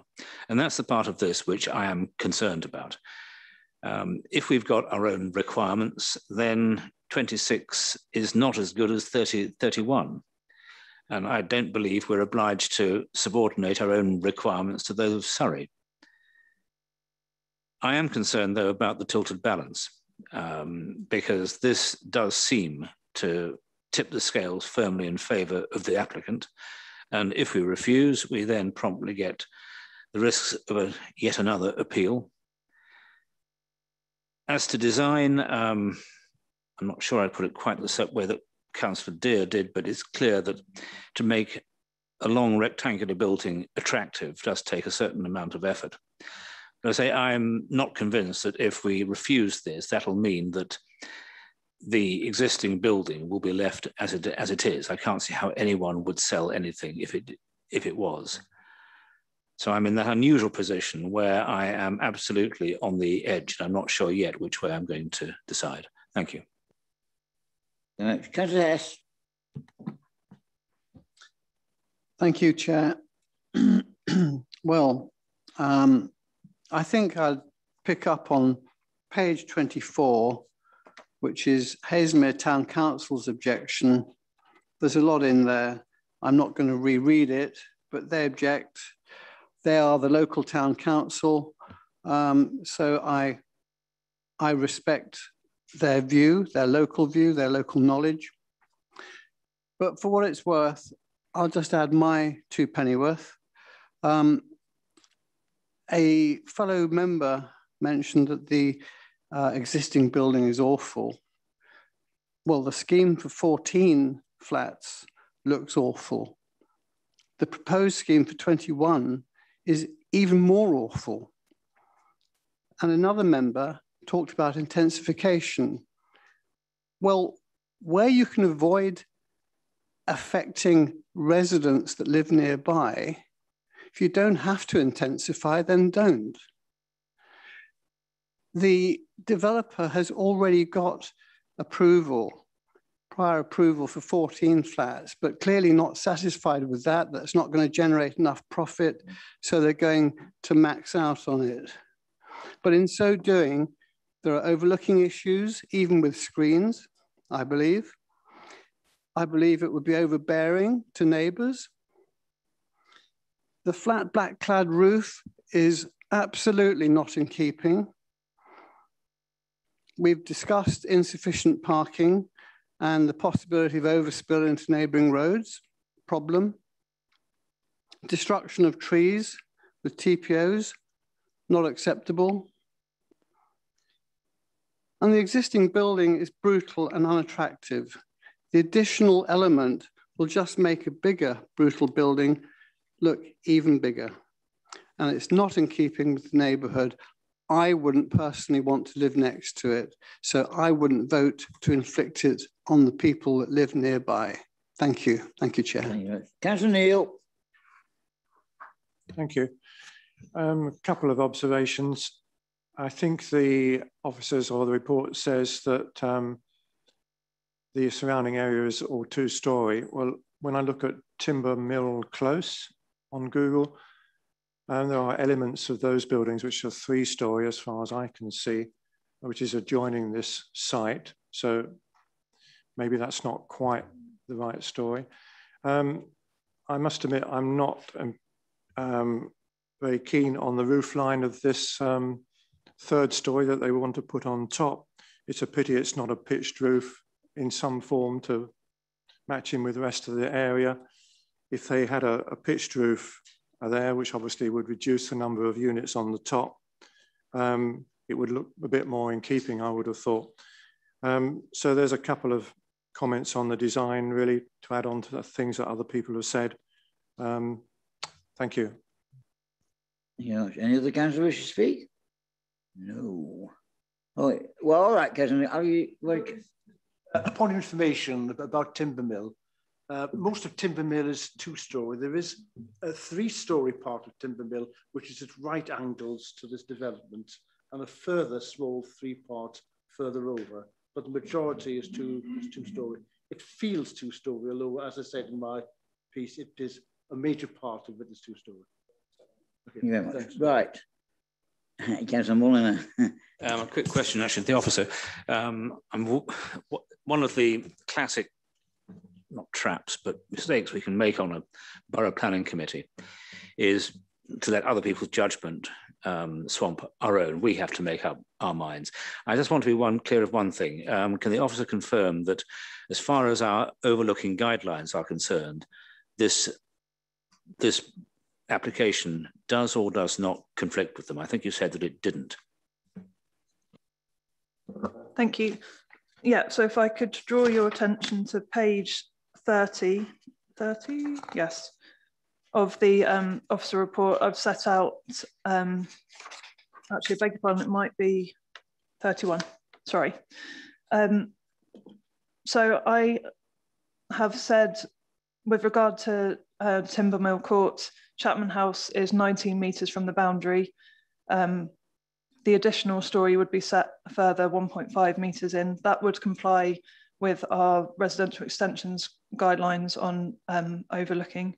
And similarly, with regard to Rex Court, which is further away, 23 metres is the closest dwelling. So very much in compliance with our residential extensions SPD. Thank you. No, I wanted to be clear, because one of the things we ought to do if we're going to vote to overturn is to be clear of the policy reasons before we actually vote. And I'm keen to clarify that was not one of them which we could use. Thank you very much. Right. We'll move to the, sorry? Oh, sorry, Councillor Murley. Thank you, Chair. Is the tree officer here? Has he made an assessment about this, a proper assessment? Thank you. No, so the applicant would have to submit an application to do any works at all to that tree. It's not their tree. They would have to submit an application which would have to be assessed through the proper channels as to whether any works that they would wish to have done could be achieved. They could also do that for the current prior approval if they were if they were to implement that and they wish to seek some reduction in the crown of the tree, they could seek approval to do that now.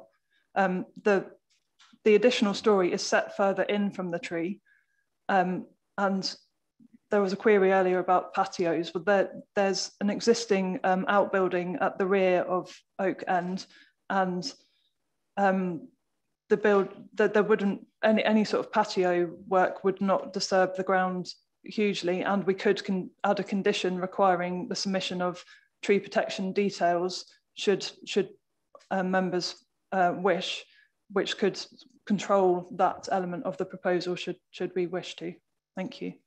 Yeah, thank you. I know that when I had my extension done, it cost me another £2,000 to protect the tree, but I am very keen to do that with all our developments. Thank you.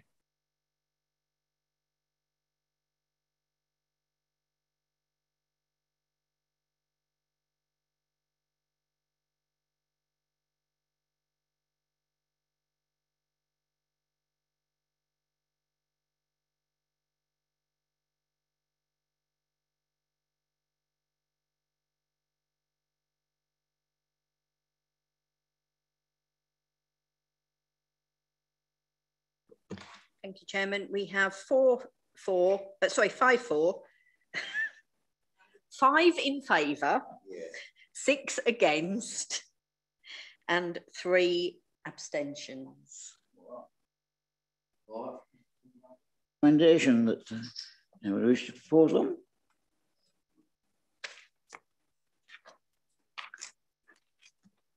Can I suggest it's overdevelopment? There's the problem of the view and overlooking adjacent properties.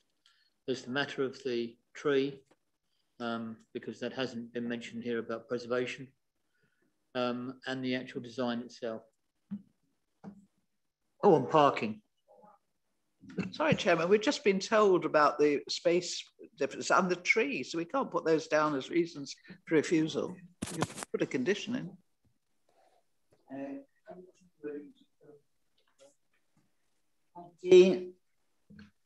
Chairman, the proximity to the buildings in Meadway is far closer than it is to Timber Mill and Rex Court.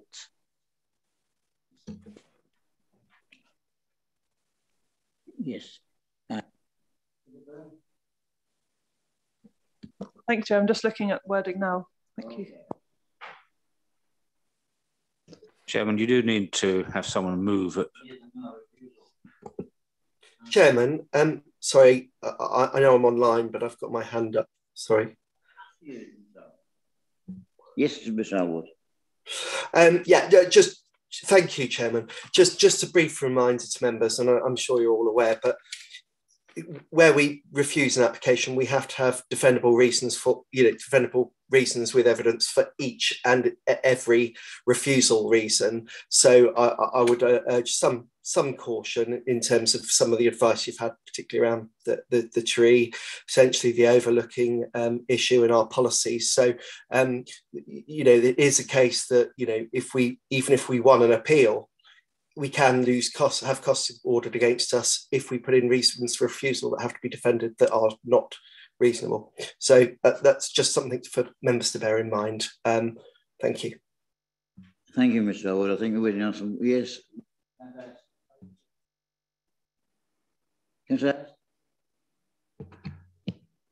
Hazelmere Town Council have cited some policies here in their objection. Proposal by way of scale, mass and design would result in a cramped and overdeveloped site, failing to take the opportunity for improving the character of the area, harm to the area, and out of keeping with the streetscape, contrary to policy TD1 of the local plan part 1 and retained policies D1 and D4 of the local plan 2002. They also go on about amenity. The proposal harms the amenities of neighbouring occupiers by way of overlooking, loss of light during the day, light pollution at night, overbearing and outlook contrary to policy TD1 of the local plan part 1 and retained policies D1 and D4 of the local plan 2002. And it goes on, there are further policies quoted concerning on-site parking, but I don't know whether that's enough.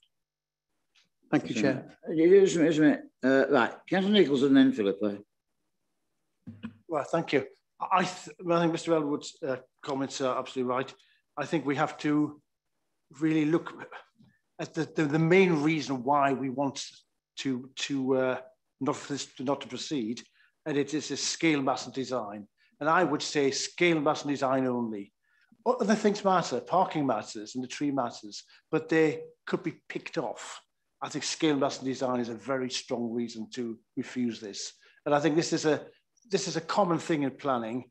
Let's not have too many reasons why we do want to have it, but let's have a few very strong reasons. And I think that one, as mentioned by the Hazelmere Town Council, simply by itself is a good and strong reason. I think we should stick to that. Thank you. Philippa. Thank you, Chair. I mean, I would reiterate Councillor Nicholson has basically said what I was going to say, and that I would, as Zach said, steer you away from residential amenity and trees and stick to scale, bulk and mass when forming your reasons for refusal. Thank you.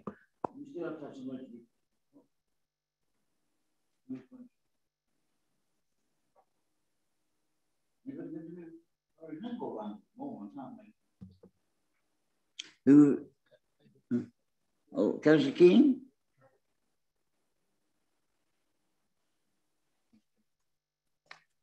Councillor Edmonds wishes to say. Councillor Edmonds, sorry, I apologise. That's okay. Thank you, Chair. I'd like to read out policy D4, design and layout. The council will seek to ensure the development is of high quality design. This certainly isn't, which integrates well with the site and complements its surroundings. Right. D1 and D4 are frequently mentioned by planning inspectors. Right, okay. Chris. Thank you, Chairman. I think at one point it was read out, but there is a reason for refusal, which is the first bullet point that Councillor Nicholson was reading, that actually does have D4 in it as well. So we could use that that wording on reflection. Chairman.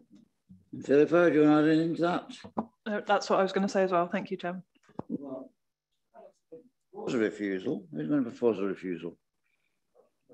Well, Councillor Martini, and then right. Okay, and wording. Thank you, Chair. So I would suggest the proposal by way of scale, mass and design would result in the cramped and overdeveloped site, failing to take the opportunity for improving the character of the area, harm to the area and out of keeping with the street scene, contrary to policy TD1 of the local plan part 1 and retains policies D1 and D4 of the local plan 2002. Thank you, Chair. I'll put that to the vote. Those in favour, please raise their hands. Those against? And abstain. Oh, yeah. Is that Kimberly? Yep, and abstain. Abstain. Could we do that again, because that those numbers didn't add up at all? Those in favour?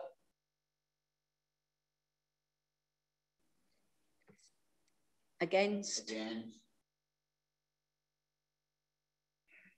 Abstain.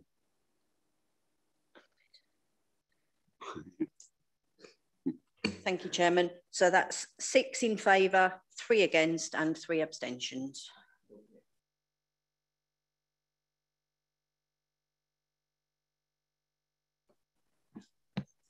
Could we have a comfort break for a couple of minutes? Yeah. Been going 2 hours. I can't cope with more than 2 hours. Yeah, in fact, 2 minutes, Mr. Councillor.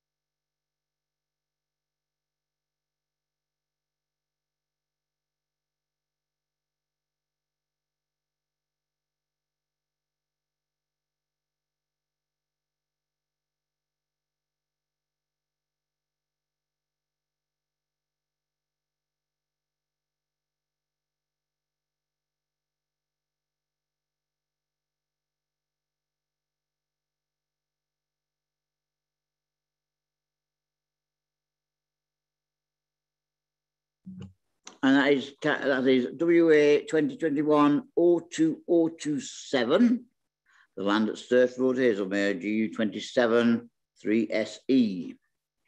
An application under section 73 of WA 2018-0275 to vary condition 1 to allow changes to footprint, road and slab levels, layout, including position of substation and design, including alteration to house types. And everybody's bound back in the room. So Officer Rachel Lawrence to present the case. Chris is presenting. Sorry. You're not Rachel. Thank you, Chairman. This application seeks permission for material amendments to the Reserved Matters Consent WA 2018/0275 by way of varying condition 1 to allow for changes to the footprint, road and slab levels, layout, design for 132 dwellings on land at Sturt Road. I've got two verbal updates for you before we get into the details. Firstly, there's the number of spaces referred to in the update sheet. We've done a second check of that information. And actually, the number of spaces that's actually been provided on that parking plan is 277 against the requirement of 274. So they're actually exceeding the guideline now. So I know that in the update sheet it refers to it being one below, but actually they are three spaces above that guideline. The second point is the description should be referring to 73A rather than 73. So that's just an update due to the 73A is due to the retrospective nature of some elements of the proposal.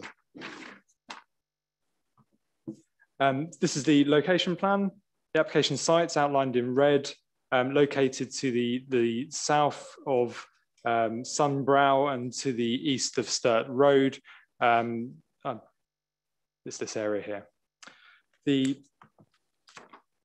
This slide shows an aerial view of the site, and you can see that some of the site clearance had begun at the point that aerial photograph was being taken, but at that point, that is the site here that I'm highlighting with my cursor.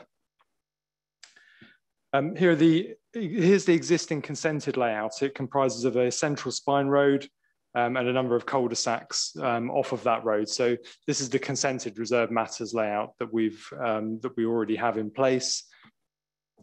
And this is the proposed layout. The internal road network stays the same.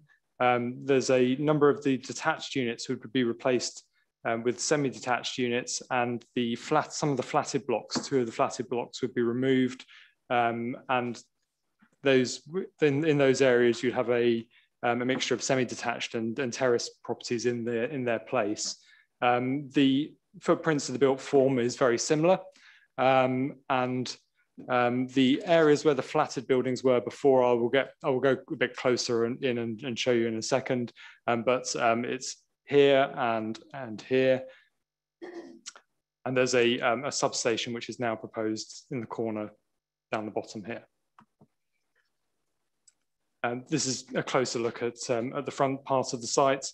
You can see that the only significant change in terms of layout on this kind of front part of the site is in the introduction of the substation to the south here.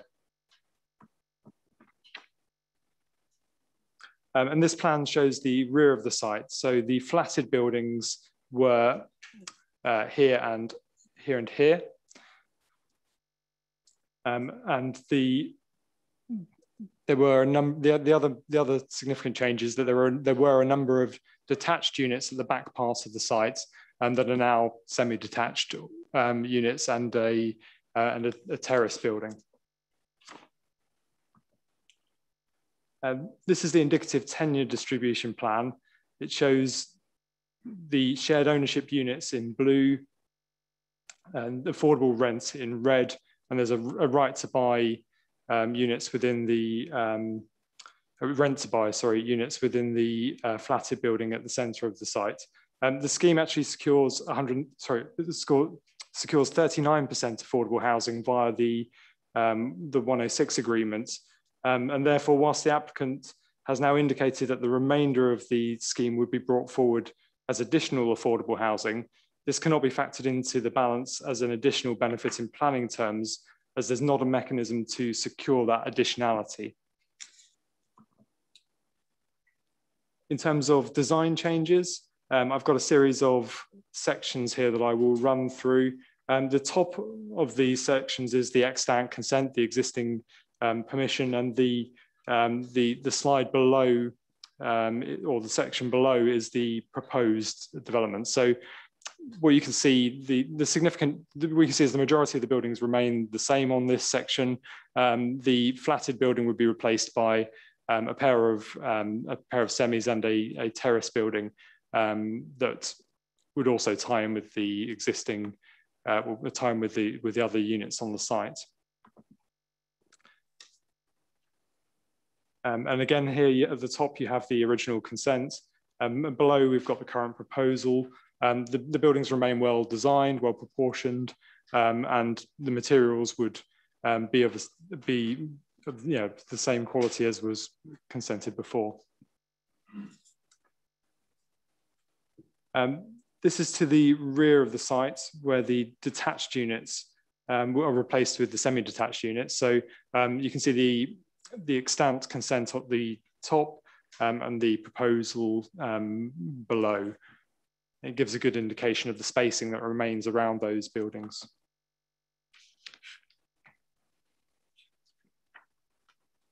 And this is the central part of the site. You can see the majority of the dwellings do remain unaltered.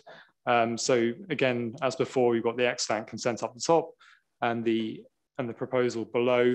You'll notice that the dwellings have been adjusted to deal with the change in levels, so they no longer have a uniform ridge heights. Some of them now show a stepping down in line with the levels on site. And this is towards the back of the site. You can see the existing consent on the top, with the slide below showing the proposed dwellings.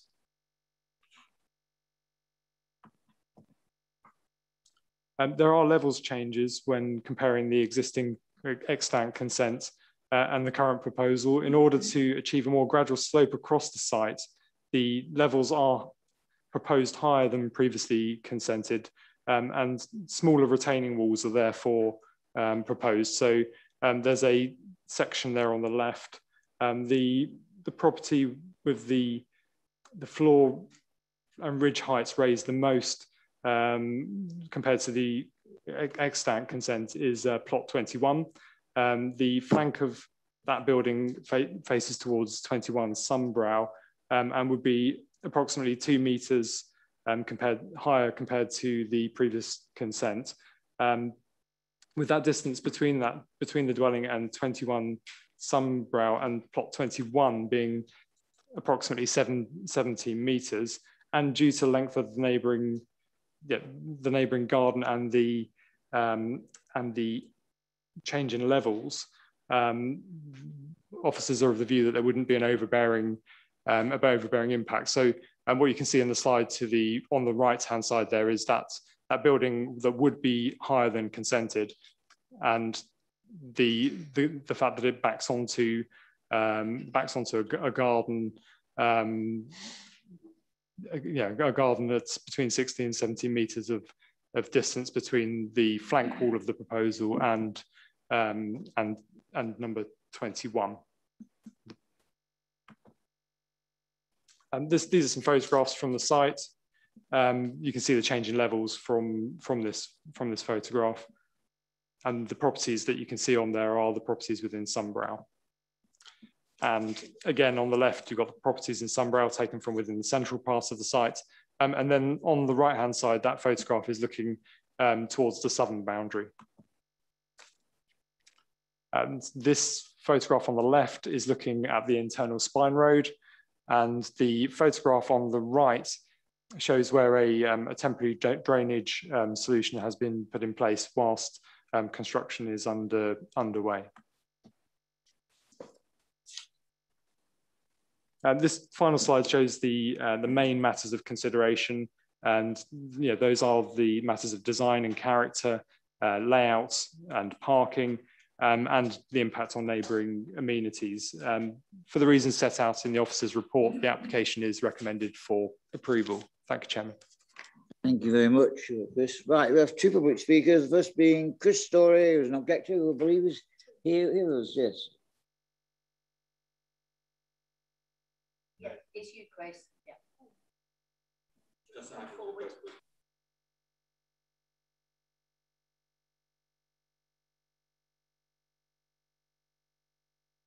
It's Chris. When you know, in your own time.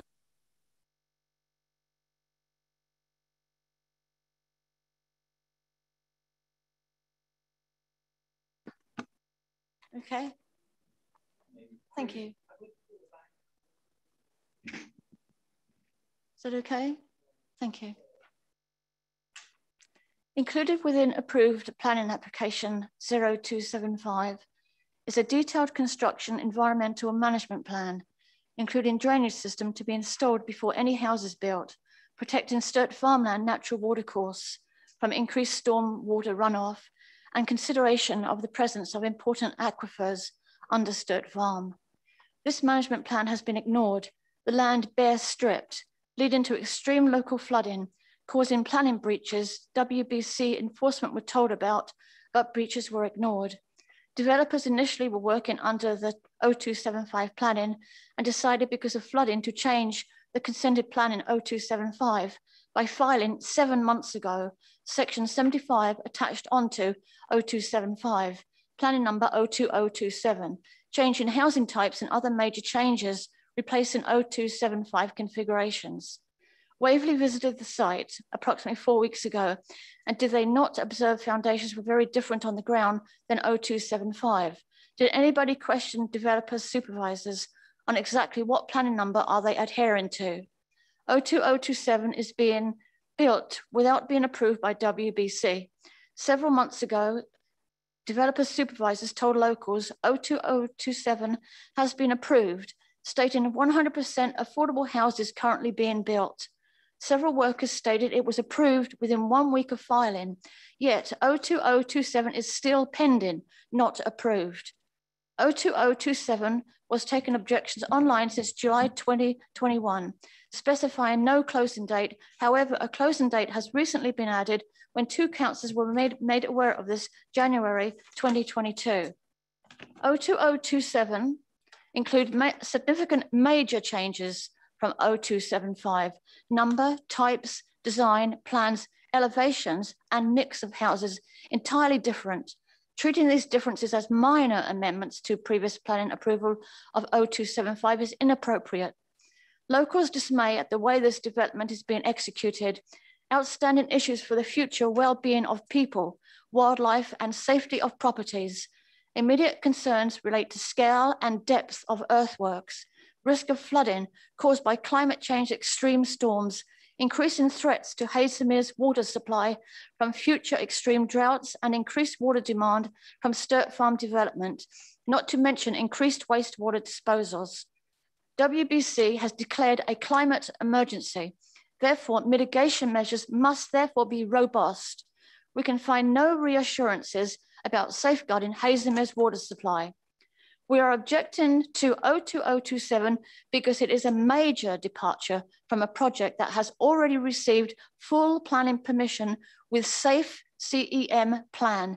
Because of the significance of these major unclear changes, they need to be incorporated into a separate, transparent planning application on which there is meaningful consultation with the public.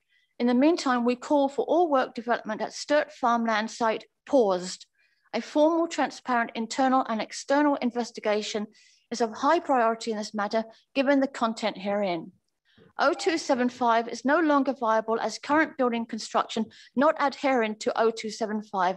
On this basis, therefore, section 75 of 0275, application 02027 is null and void. Very much. Thank right, you, the second public speaker is Marie Reardon, who I presume is... Marie, you have 4 minutes. Thank you very much. Thank you for allowing me to speak in favour of this application. So I work at Stonewater, and Stonewater is a leading social housing provider with a mission to deliver good quality, affordable homes to people who need them most. We manage around 34,500 homes in England for over 76,000 customers, including affordable properties for rent and shared ownership, alongside specialist accommodation such as retirement and supported living schemes, domestic abuse refuges, a dedicated LGBTQ+ safe space in young people's foyers. Our house building programme aims to build a minimum of 1,500 new homes a year, driven by our vision of everyone having the opportunity to have a place that they can call home. We plough our surplus into building new homes, improving our existing housing stock and investing in customer services. We're committed to providing homes that are energy efficient and are working towards government's targets for carbon neutrality. We're dedicated to improving biodiversity on our developments and believe that ecological enhancements benefit everyone. Our development team are committed to delivering new Stonewater homes across a range of tenures to meet the challenges of the housing crisis in both Waverley and across England. The team work closely with various external partners such as Homes England, local authorities, developers and construction partners to ensure our homes are designed and constructed to enhance neighbourhoods and support prosperous communities. Provision of public art and good quality public realm are key to our new developments, giving each scheme its own unique identity. As a strategic partner with Homes England, we aim to deliver additional affordable housing on our developments by utilising grant to swap market sale housing to social, affordable rent and shared ownership and rent to buy homes. At Sturt Farm, Stonewater will deliver 60% of all of the homes as social rent. These are typically around 45% of the market rent, meaning these homes will be truly affordable for those on the housing list and in need of affordable housing, which we know is a real issue within the borough. The remaining 40% is split between shared ownership and rent to buy homes. We've been working closely with the housing team at Waverley on this scheme in order to help Waverley meet the objectives as set out in the Waverley Affordable Homes Delivery Strategy 2022 to 25 to help deliver 400 new affordable homes over the 3-year period, of which Sturt Farm will deliver 132 new affordable homes. This delivery will also serve to bolster Waverley's aiming 5-year housing land supply. Stonewater has made the decision to change the mix of housing types across the site to better reflect the needs of the local community. We're reducing the overall number of flats and large 4-bed houses to provide an increased number of 2-bed houses. We feel this mix is better suited to the area, fit the current demand profile for affordable housing, and all homes meet or exceed the nationally described space standards, ensuring the homes will meet the needs of both current and future residents. We've also been working with the team to agree how the rented homes will be brought forward, and whilst the additional affordable homes will not be fettered in the Section 106 agreement, Stonewater will enter into a nominations agreement with Waverley for all the social rented homes so that Waverley can nominate to all 60% at first let. Our aim is for as many homes to go to those who live in Hazelmere or the surrounding towns and villages. If nominees cannot be found for all the rented homes, we will then cascade to the borough, but no further. Alongside the LEAP and LAP areas, as well as the Sounds land, which are all being provided as part of the delivery of this scheme, Stonewater believes that this great quality affordable housing development will be one which we, Stonewater, the council, local residents, and more importantly, our future residents will be proud of and will go some considerable way to meeting the clearly identified housing need in the area. Thank you very much. Right on. Right, councillors. Councillor Dear. Don't say it like that, Mr. Chairman. Well, good evening again. Yes, I struggle to understand the nature of this application, so I'm very grateful to our officer colleagues here and to Stonewater for laying on a site visit the other day, which made it very clear. The difference in level seems to derive simply as a function of the facts on the ground, not tallying with the previously worked on plan. So it's a matter of accommodating what the physical ground provides. And as far as the alterations to the mix and nature of the property is concerned, this was previously permitted as 60% affordable and 60-40 in favour of market homes. As a result, as we've just been told, of Homes England's intervention, that will now be entirely affordable social and the structure of ownerships. So, I mean, this is really, really good news for Haslemere. I see my job really here to support exactly what's proposed without any further delay. Thank you very much. Councillor Hess. Thank you, Chair. I endorse what Councillor Deere has just said. A provision of 100% affordable housing in some form or other is very good news for Haslemere, I'm sure. Just got a couple of questions, you know, because in our enthusiasm to fall over ourselves to support low-cost housing, which we need to do, I've just got a couple of questions that I've jotted down here, really, which could get glossed over. I remember on earlier planning applications for Haslemere that much was made of the water problems that Haslemere have suffered, water shortages, and I can't see anything from Thames Water here in the papers to flag up whether that's all fine and dandy. So that's just a question, really. Have they confirmed they can supply the water with no problems, 12 months of the year? I'm just wondering, does the scheme qualify for SPA contribution, or was that actually agreed previously at outline? That's just a question. And lastly, why are there only 20% of electric vehicle charging points for the 15 apartments? That means that for 15, only 3 charging points are being provided. And we're rushing fast now towards 2030, when there will be no more internal combustion engine powered new cars sold. It'll all be electric of some type or another, possibly hydrogen by then, but there will be a lot of electric type vehicles. And I fear, you know, every time we pass a scheme, approve a scheme, where under provision for electric charging for vehicles is built in, we're just building up problems for the future, where people are going to be scrabbling for the available charging points, and a lot of people running around in electric charged vehicles that need to be charged with electricity and not finding a provision in their developments. And when you're providing a charging point for every house, semi-detached or detached or whatever, but you're only providing 20% for apartments, it's a kind of discrimination. It's not right. It's not fair, it's not right, it's not sensible. I'd love to hear an answer from the developer. Why aren't you doing 100% for everybody? You know, it's just a question. Why aren't you doing 100%? Where are the PV panels for putting power back into the grid? Where's the grey water systems? You know, we talk about sustainability, we talk about the environment, but these developments, they lack a lot of stuff that they really should have. I know they're not planning issues. I'm just having a rant.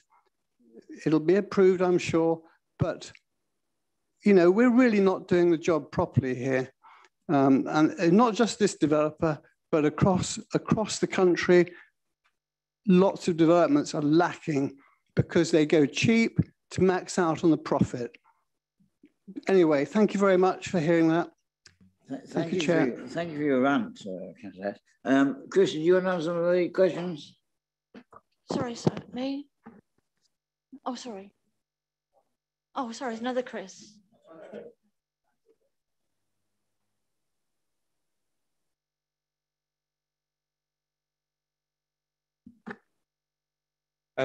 Yeah, thank you, Chairman. Yes, Council has a number of the. I know you mentioned the water and the SPA. Both of those are outlined. Were considerations of the outline, so that's why the report doesn't cover those matters, because this is a detail in terms of reserve matters. So those are definitely outline matters. I do think that the parking, the requirement for the vehicle charging points may have also been set at the outline, but I need to check that, and I would need a little bit of time if I was going to check the decision notice on the original outline. But yeah, that's all I can really say for now. Thank you. Thank you, Chair. I wasn't on the Planning Commission when the original was allowed. I do wonder where the youth facilities plonked right at the very end outside of it, which is a shame because it means kids have to walk all the way through the estate to get to the leap. However, coming on to what they're proposing here, we had a very good site visit, and I thank Chris French for organising that, because it did clear up an awful lot of points that I had in my mind, including the fencing along the actual cliff face under some brow, which has obviously formed some sort of retention for their soil. I thought about the semi-detached instead of flats. I personally would always prefer semi-detached housing than flats. I think it's more amenable. I think most people that live in them would prefer to live in a semi-detached house than have people living above or below. So I'd be quite happy to swap those flats over for semis. Indeed, it doesn't make much difference. The footprint's very similar and you get the same number of bedrooms. I was very pleased to see that they were digging the hole, a huge hole, as a temporary sort of reservoir to contain a lot of the floodwater that is coming down. Now, as I understand it, they will be putting a proper tank in it so that they can control the amount of floodwater that comes down off the hill. So I am pleased to see that they have at least put a temporary measure in to stop the flooding that we did see about 3 months ago when we had that torrential rain. So they assure me that that will actually solve that problem. The point I would make is about Thames water, not so much for the water coming in, and we all know Haslemere has got a problem. I've mentioned it before and I'll mention it again, but I wasn't on the original planning. That is that I am concerned about the amount of housing going in Haslemere and the supply from Thames Water. They aren't able to cope. It's a simple fact. They did actually mention that. However, on this occasion, when I went to that site visit, they again reiterated that they didn't have an agreement yet in place with Thames to take the sewage and others away, because apparently there's a problem with electrical cables across the way further down. So I need to be assured that by the time this is put into operation or whatever, the Thames Water have completed the work and will complete the work to a satisfaction that we all agree to. Because, of course, the bit they are talking about happens to be in Sussex rather than in Surrey. So they really will have to work with the neighbouring authorities to get it put right. Thank you. Councillor Molyneux. Thank you, Chairman. I think on that last point, Councillor Rubini, I did ask about that. It's seen very much as a temporary technical problem, not one to be solved in a matter of hours or days, but certainly a very few weeks. It's just a question of taking a water pipe so it goes round an electrical main, or possibly the other way around, but they've got to get together with the electricity company. The only concern I have about this actually relates to the change of levels.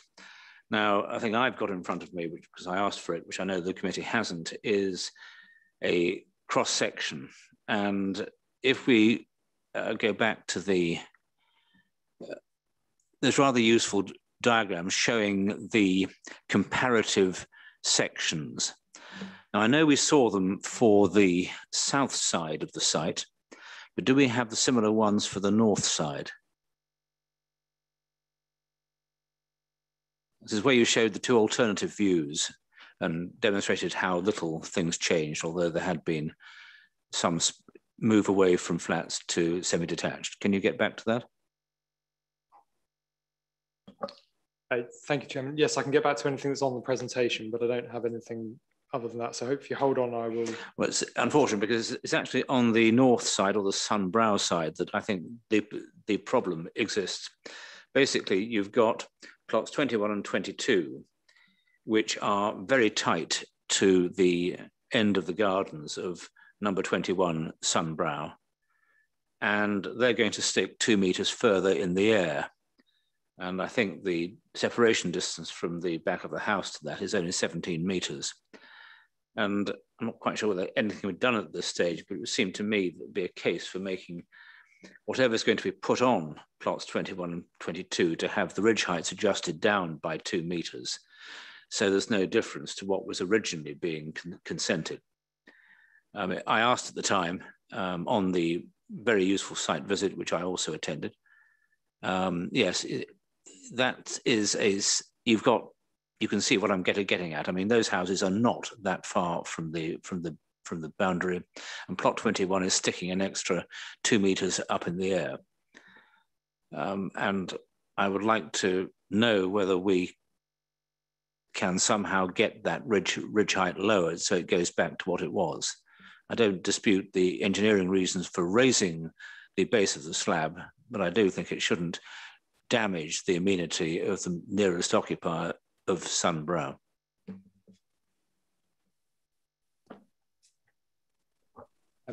Thank you, Chair. I'll come back on the other point that Councillor Hess raised about the electric vehicle charging points as well. We have found the condition attached to the outline, so actually asking for something further than that wouldn't really be appropriate, given we consented it at that time and we put that condition on. So that's why the 20% has come from. The other point in terms of neighbouring amenity is I think we've got to consider what is in front of us now and whether that is acceptable, not what the difference is necessarily between what was consented before or not. So in our officer's view, that set down, that change in levels makes a very significant difference, albeit it would be higher than it was consented before. We've got to look at what is now in front of us, and in our view, that doesn't cause an overbearing impact. Thank you, Chairman.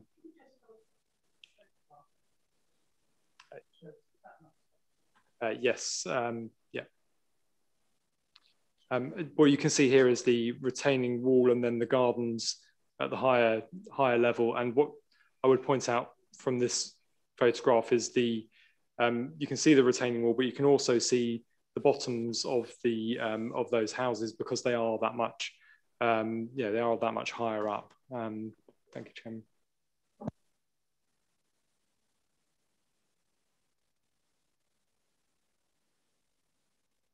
Mr. Elwood, do you want to say something?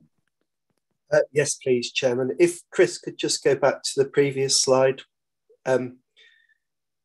I just wanted to point out, and Chris did mention this earlier, but what we have in this situation between these plots, the existing and proposed, is not a back-to-back situation where we would expect a really good separation distance. It's a back-to-flank wall relationship.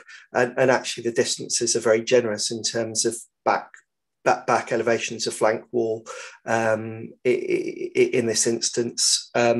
And so, whilst I note the comments made by councillors, I honestly think the relationship is acceptable in planning terms. Thank you. Thank you very much. Councillor Edmonds. Thank you, Chair. 3 questions. The first is, are we still talking about a maximum of 135 dwellings? The second question is, what do we define as affordable homes? My previous definition that I was given was 80% of market rate. And the third question is, there was reference to 45% market rate in terms of rent. Is there any way that can be conditioned? Thank you, Chair. 3 very succinct answers to those, Chris. Thank you, Chairman. The scheme doesn't increase the number of dwellings past that was consented at the previous reserve matters. And in terms of the affordable units and the control on market rents, that would have been set out at the outline stage for the units that are the 39 units that have those stipulations within the 106 agreement. So those are the ones that we have the control over, I don't know what is set out in that agreement, but that isn't what's before us now, if that makes sense. Thank you, Chairman. Sorry, so how many houses are we talking about? 32. I need the number. 132. Councillor Nicholson. Thank you, Chairman. Well, this is partly an engineering solution, and I think that's fine. Scheme is a good scheme. It's all social housing. I think it generally looks better. I like the housing mix, an increase of 2-bedroom units, moving away from flats, having more housing. It certainly looks better. Looking at the profile, it's excellent. A plus point is the increased car park provision and also the protected buffer adjacent to Sunbrow. So all in all, I'm very happy with it. 2 points I did note. I looked on page 54 and it was the leading local flood authority. I thought, who on earth is that? But I know this has nothing to do with the scheme. And one further comment about the scheme in general. The major conversation among people who live in Sturt Road and Camelsdale is sewage from this scheme. There's great uncertainty about what's going on. There's skepticism. They think it's a pass the parcel game. And this is something which is going to come back. This is not part of the scheme, but it's bubbling away and people are looking at this. A number of people speak to me. Some people speak to me at length. And beware, I think, is the answer to that. Yeah, well, no further comments, then I think we'll have to move to the recommendation, which is quite simply that subject to conditions 1 to 15 and informants 1 to 10, permission be granted. Those in favour, please raise.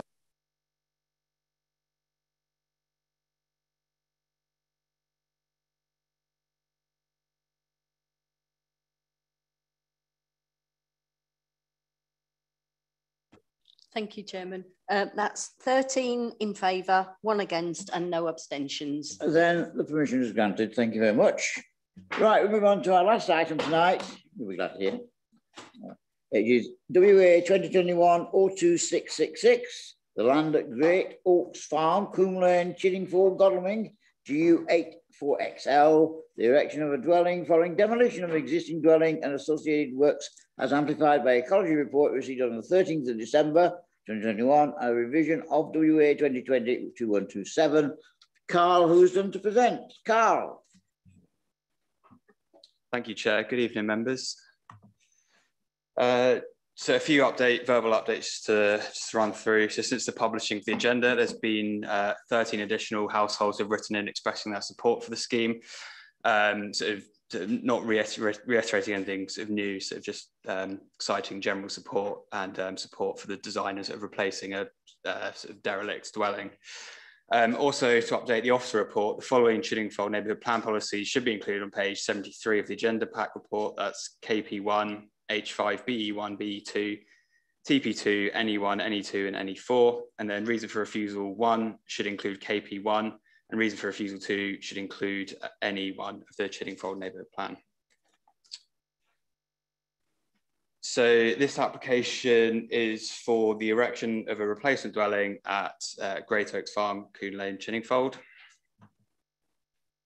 The application site is located to the south of Coombe Lane and is situated within the Greenbelt, AONB and AGLV. The settlement boundary of Chiddingfold lies to the east. The existing site comprises of a single-storey dwelling and outbuilding. From the aerial view, you can see the site is fairly open and the surrounding areas are verdant in character. The site is bounded on the northern boundary by four oak trees, which contribute to the character of the area.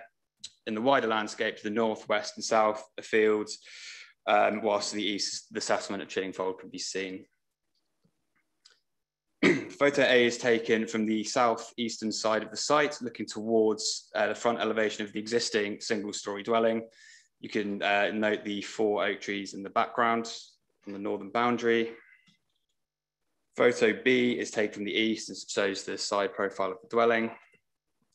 And photo C is taken from Coombe Lane and looking towards the access. So the proposed site plan demonstrates the dwelling will be situated, the proposed replacement dwelling is proposed to be sited approximately within the same location as the existing, located slightly off-centre on the plot. And as you've previously seen, the existing dwelling is fairly unimposing and single-storey in stature. And here the existing sort of single-storey floor plans. So it's been proposed to replace it with a 1.5-storey dwelling. This is the proposed front and rear elevation with gable features and a first floor overhang on the front elevation. And then this is the side views of the proposed dwelling. And then these are the proposed floor plans, which includes floor space within the roof. So the main matters of consideration are firstly the impact on the green belt. So paragraph 149D of the NPPF is clear that replacement buildings should not be materially larger than the one it replaces. As detailed within the officer report, it's considered that the replacement dwelling is materially larger and therefore inappropriate green belt development, which is by definition harmful to openness and carries substantial weight against the proposal. When undertaking taking this assessment from a spatial perspective, the proposed dwelling is approximately 111% larger in gross external area, which vastly exceeds the RD2A policy guidance of 10%. From a visual perspective, the additional bulk, mass, height, depth, and features such as gables and dormer windows and the overhang would make the dwelling visually appear materially larger than the building it replaces. As such, officers are recommending for refusal due to harm to the greenbelt and being contrary to the NPPF and development plan policies. It is noted that the proposed dwelling would be of an appropriate design that would not be harmful to the AONB, and officers have not raised conflict with the relevant policies in the report. However, this would still not amount to very special circumstances and would not sort of mitigate the harm to the greenbelt. There is a second reason for refusal as well. Ecological surveys from May and July 2019 have been submitted in support of the application. Government guidance states that surveys should be up to date, ideally from the most recent season, with the NPPF also stating that the right information is crucial to good decision making, particularly where formal assessments are required. The documentation submitted, therefore, does not constitute up-to-date information. Notwithstanding, the BAT survey report has identified 2 roofs within the main dwelling B1 and a roof within the outbuilding B3. Both buildings would be demolished to facilitate the proposed development. Therefore, although the ecological reports are now out of date, it has confirmed the presence of active BAT roofs within the development site and that these roofs would be subject to loss or disturbance as a result of the development. As 2 years have elapsed, it's possible that the status of the BAT roofs within the development has changed since the previous survey effort, and bats are highly mobile species. As such, Surrey Wildlife Trust has recommended that further surveys are conducted. These have not been undertaken in support of this application. As such, officers are also recommending refusal based on insufficient ecological information being submitted. Thank you, Chair. Thank you very much. We have a public speaker on this item as well, and that's Darren Blackwell, who will speak in support of the scheme. Darren? 4 minutes. 4 minutes, Darren. Whatever he is. Can you hear me? Thank you, Mr. Chairman. Yeah. Yeah, can you take the slides down, please?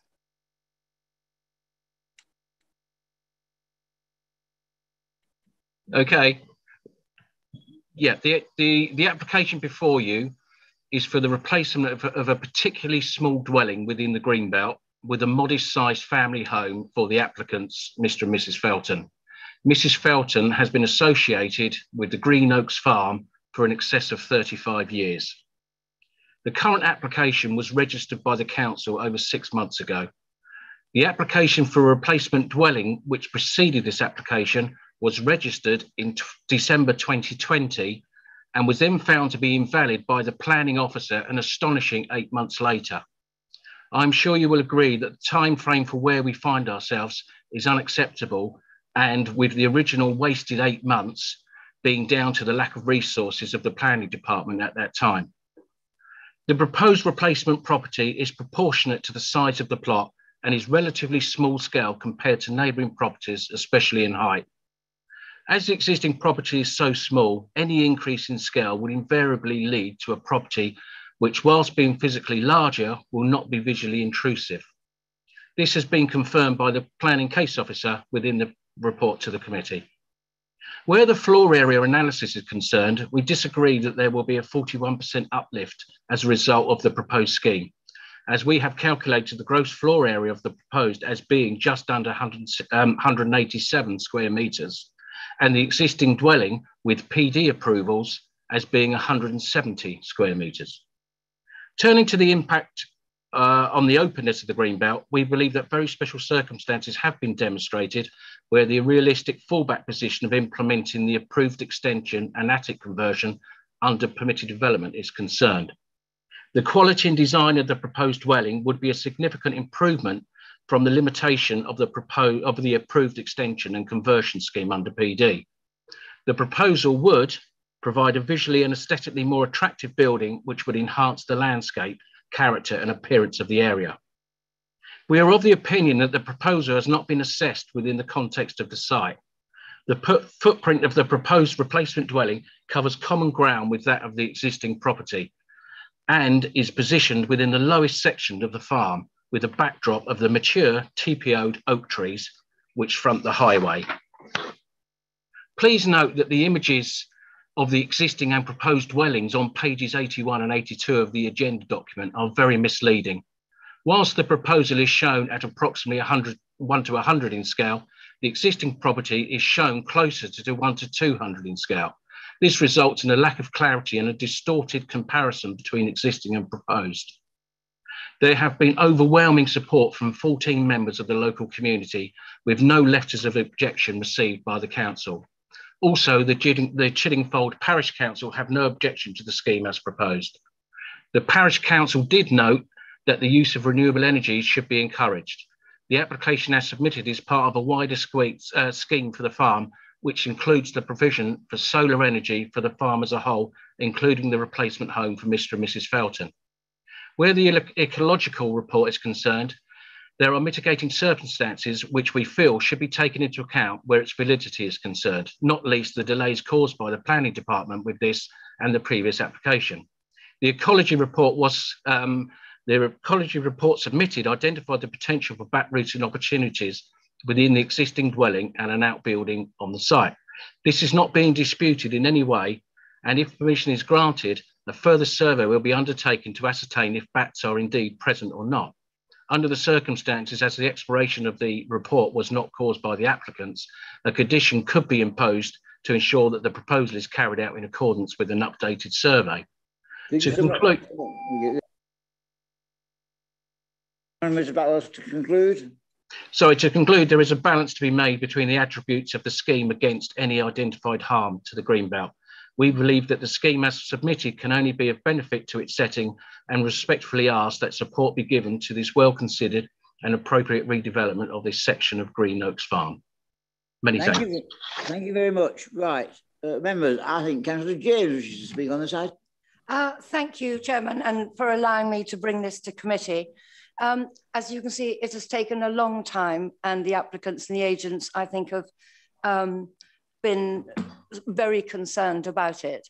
Therefore, I thought it was fair and honest that I actually decided that if I brought it to committee, it could be decided by councillors and not just under delegated authority, because it is a beautiful spot, beautifully looked after. And at the moment it has stables and everything else and lovely horses, and they're over all the beautiful rolling hills there. It is in Greenbelt, adjacent to the settlement boundary up there. And it does need to be enhanced. That's the word I always use. If it's in the conservation area, it's to enhance. This little shack needs to be enhanced.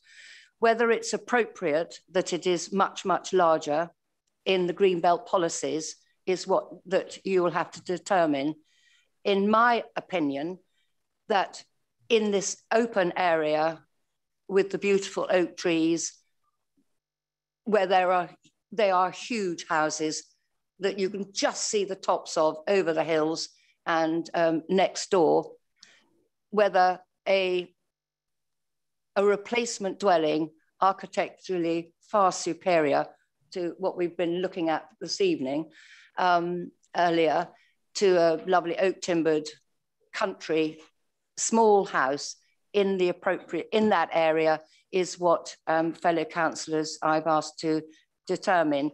If it was in just the AONB and the AG, it is absolutely appropriate. It's just the Greenbelt policy of the 10% increase, and it is larger, and I would admit it's larger. So I would want it to be open and honest and leave it up to councillors to determine. The parish council at Chiddingfold, who are usually really, really picky, have actually no problem because they know the area, and this house would enhance what is already there. Thank you, Chairman. Thank you very much. Councillor Hess. Thank you, Chair.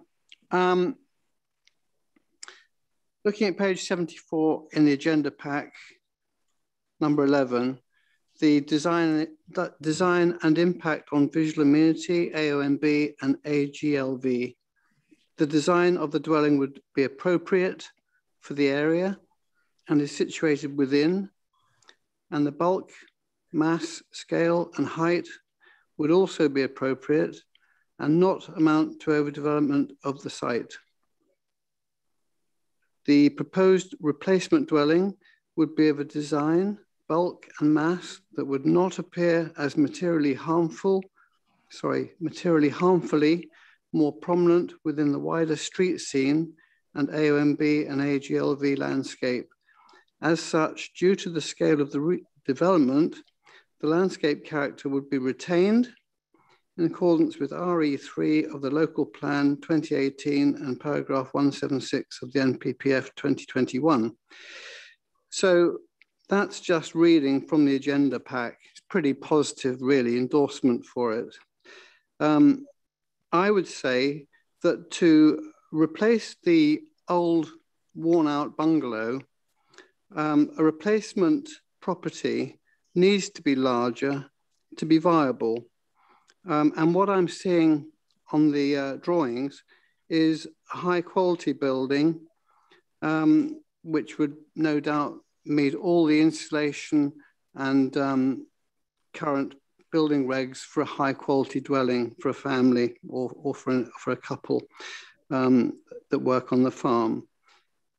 So I believe it's in proportion in terms of the plot and the setting. Importantly, the Chiddingfold Parish Council are in favour. There have been no objections. They're going to use green energy, and I think it's a good scheme, and I will personally support it. Thank you, Chair. Chris Lynch. Thank you, Chairman. I think we do need to make sure you're really clear on there being a very big difference between the visual section of the report, which talks about landscape impacts, talks about how the building looks, it talks about what the impacts are in terms of wider views. The Greenbelt policy isn't that. That is a different criteria, and actually that wouldn't outweigh Greenbelt's harm.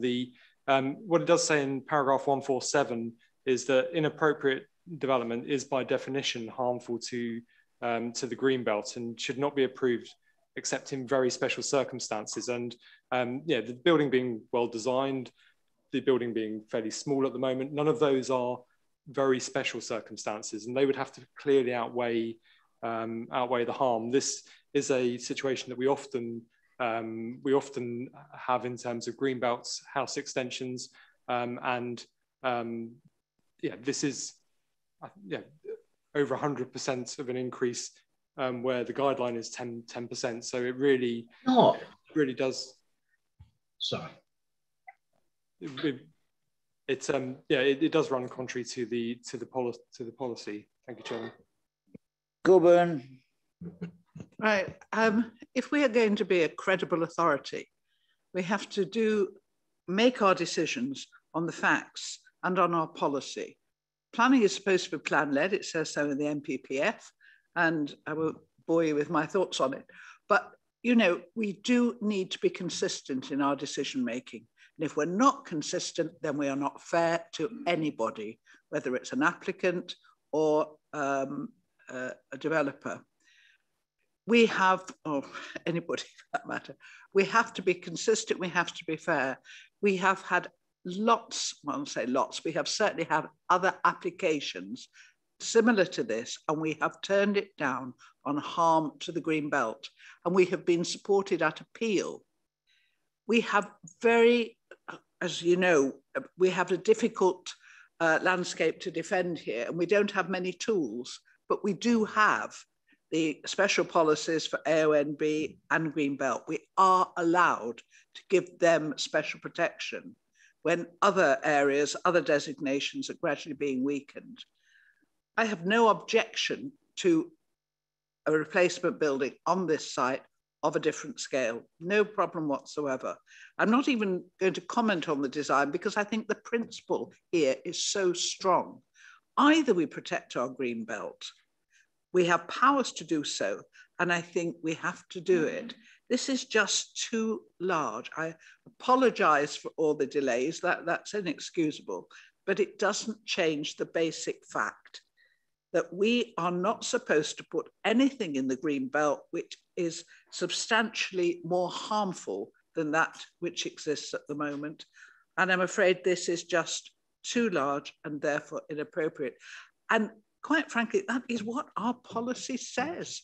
We can't say except when or but if. There's no but if. That is our policy. And I'm sorry, you know, a replacement dwelling, no problem at all, but not on that scale and not in the green belt. Thank you very much. Councillor Molyneux. Thank you, Chairman. The one, I mean, I agree that it always seems strange when the AONB circumstances and the greenbelt circumstances seem to clash. But Councillor Coburn is just being factual when she makes her remarks. One thing I did listen to the supporter. Perhaps Mr. French can help. If there's a PD, which is obviously larger than the basic building, is the area of that something which is then used instead of the area of the original building? Can you clarify that, please? Yeah, I can come back on that. So in the case of this property, there is a extension. I can't remember the date exactly to provide, but it would be in the agenda for a single story extension. So when you're making the first greenbelt test, you've got to look at, is the dwelling as it is it materially larger than the building it replaces? So you don't take into account the PD fallback extensions. So then you move on to very special circumstances. So the test is, do the very special circumstances outweigh the harm to the greenbelt? So sorry, you've gone too fast there. So do you take any account of the area of the PD replacement? So you do as part of very special circumstances, which is assessed towards the end of the report. So you go, in the first instance, and as in the NPPF, inappropriate development should not be granted unless in very special circumstances. It is then we can take into account other material factors such as the PD fallback extensions. And in this case, the replacement dwelling is still about 40% larger, even including the PD fallback extensions. Right. And there, the reason why I raised this, thank you for clarifying that, that's most helpful, is that different numbers were being quoted by the supporter. And I noticed with interest that his increased number for the PD was 10% less than the reduced number for the building. Are you satisfied that the numbers you're using are the accurate ones? Yeah, yes, I am. But then it's not solely a numbers game. It is, while floor area is useful, it is also down to sort of visual perception. And I would say that in very special circumstances, the test shifts from, is it materially larger to, does it clearly outweigh the harm? And visually and spatially, I'm sort of satisfied that it doesn't outweigh the harm, even with the fallback position. Thank you for clarifying that. I would also just say to supporters, waving your arms about doesn't actually achieve much. Thank you, Chairman. Councillor Merleys. I have to say that I agree with Councillor Coburn on this. Green belt is very sensitive. It's very something we need to protect. I see nothing wrong with something being built on there, but I don't want something as big as that. I think we have to stick to the rules, particularly in this case. I'm sorry if that's disappointing, but that's something that I really think we have to protect. Councillor Neil, then followed by Councillor Deere. Councillor Neil. Thank you. I'm a little bit confused looking at the site plan.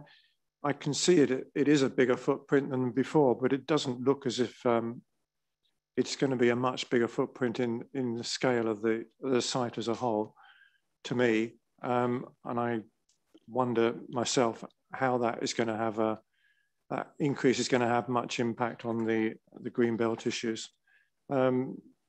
Generally speaking, I think it's the sort of building you'd expect to come up to replace what's there at the moment, which is a pretty minimal in size. This is a little bit more adequate to, for the occupants.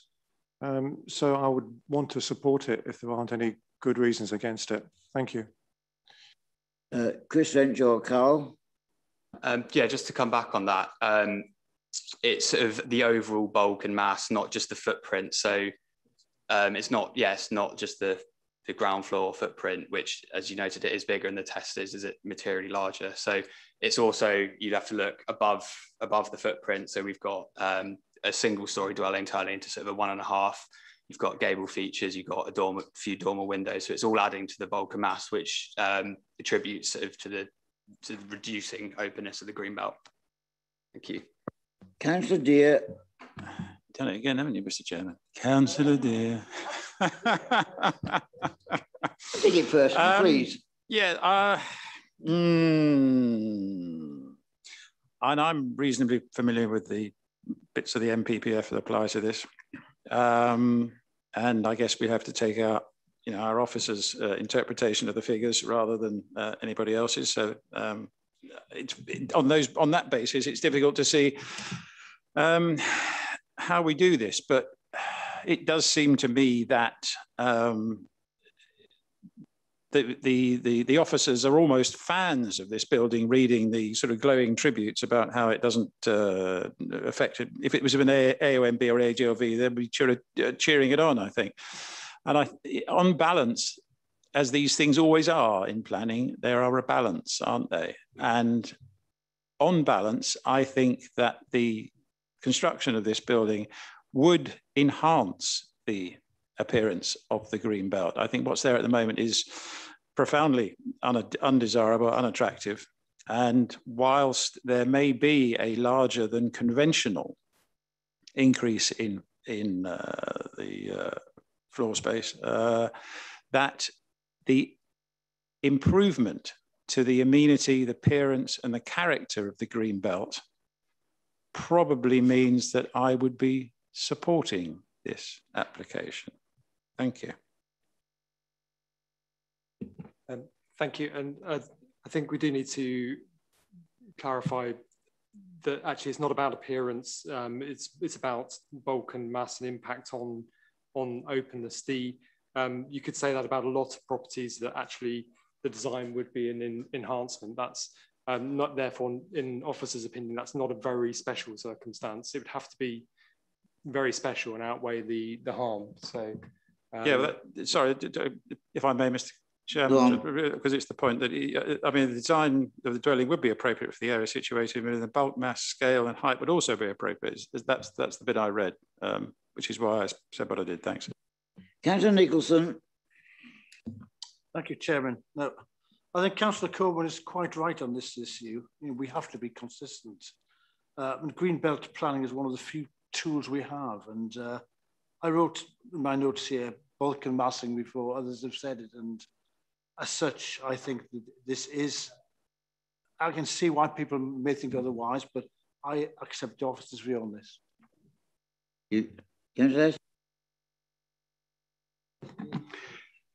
Well, we're all trussed up like Christmas turkeys on policies. I know that. I've been in these planning meetings and heard it and seen it, and I know they're all written down, and we can't be ruled by our hearts. We have to be ruled totally by our heads, except, of course, when it came to my town, Farnham, where bulk and mass on Brightwells didn't seem to count for a jot. Look at that monster. This, no, I know that. But I would urge people, if you know Chiddingfold, it's full of beautiful big houses.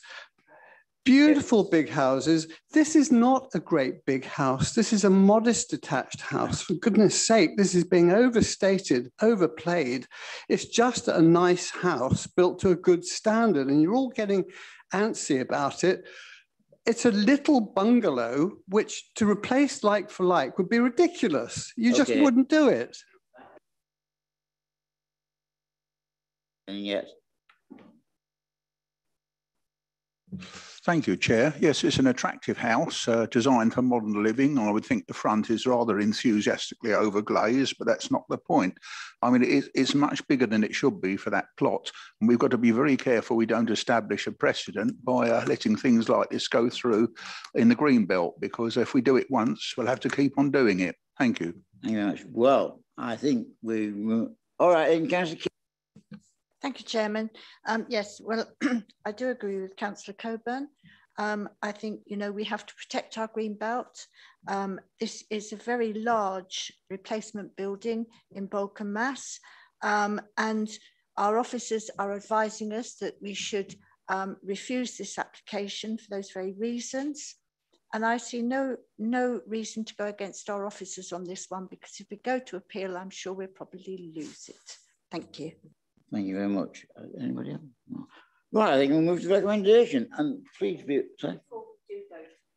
Yes. Before we do go to recommendation, Chairman, unfortunately, Councillor Miralles did miss quite a substantial chunk of the presentation. So therefore, can I suggest that you... yes, I think it's a bit unfair. The wretched woman couldn't get out, and it should have been somebody else taking her down there, not me.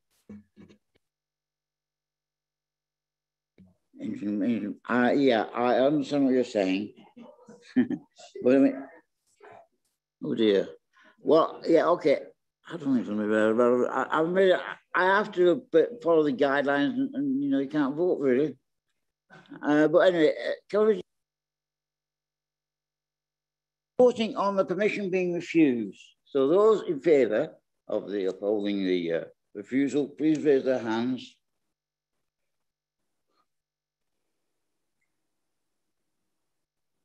And against the refusal, to prove it, because well, yeah, slowly. So.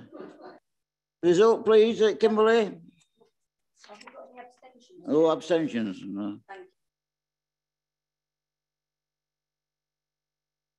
You have a result? Did you vote, Councillor Martin? Yeah, exactly. Yeah. I know exactly. I know it. Thank you, Chairman. So that's 11 in favour, 1 against, and 1 abstention. So I'm afraid the application is refused. Right. Well, that brings us to the end of the agenda for tonight. Thank you for your patience and forbearing. We've had some interesting applications tonight. I think this is a bit early. I'd like to stay here for another 2 or 3 hours. Oh no, Councillor Coburn, and you know, I'll go home and please be safe.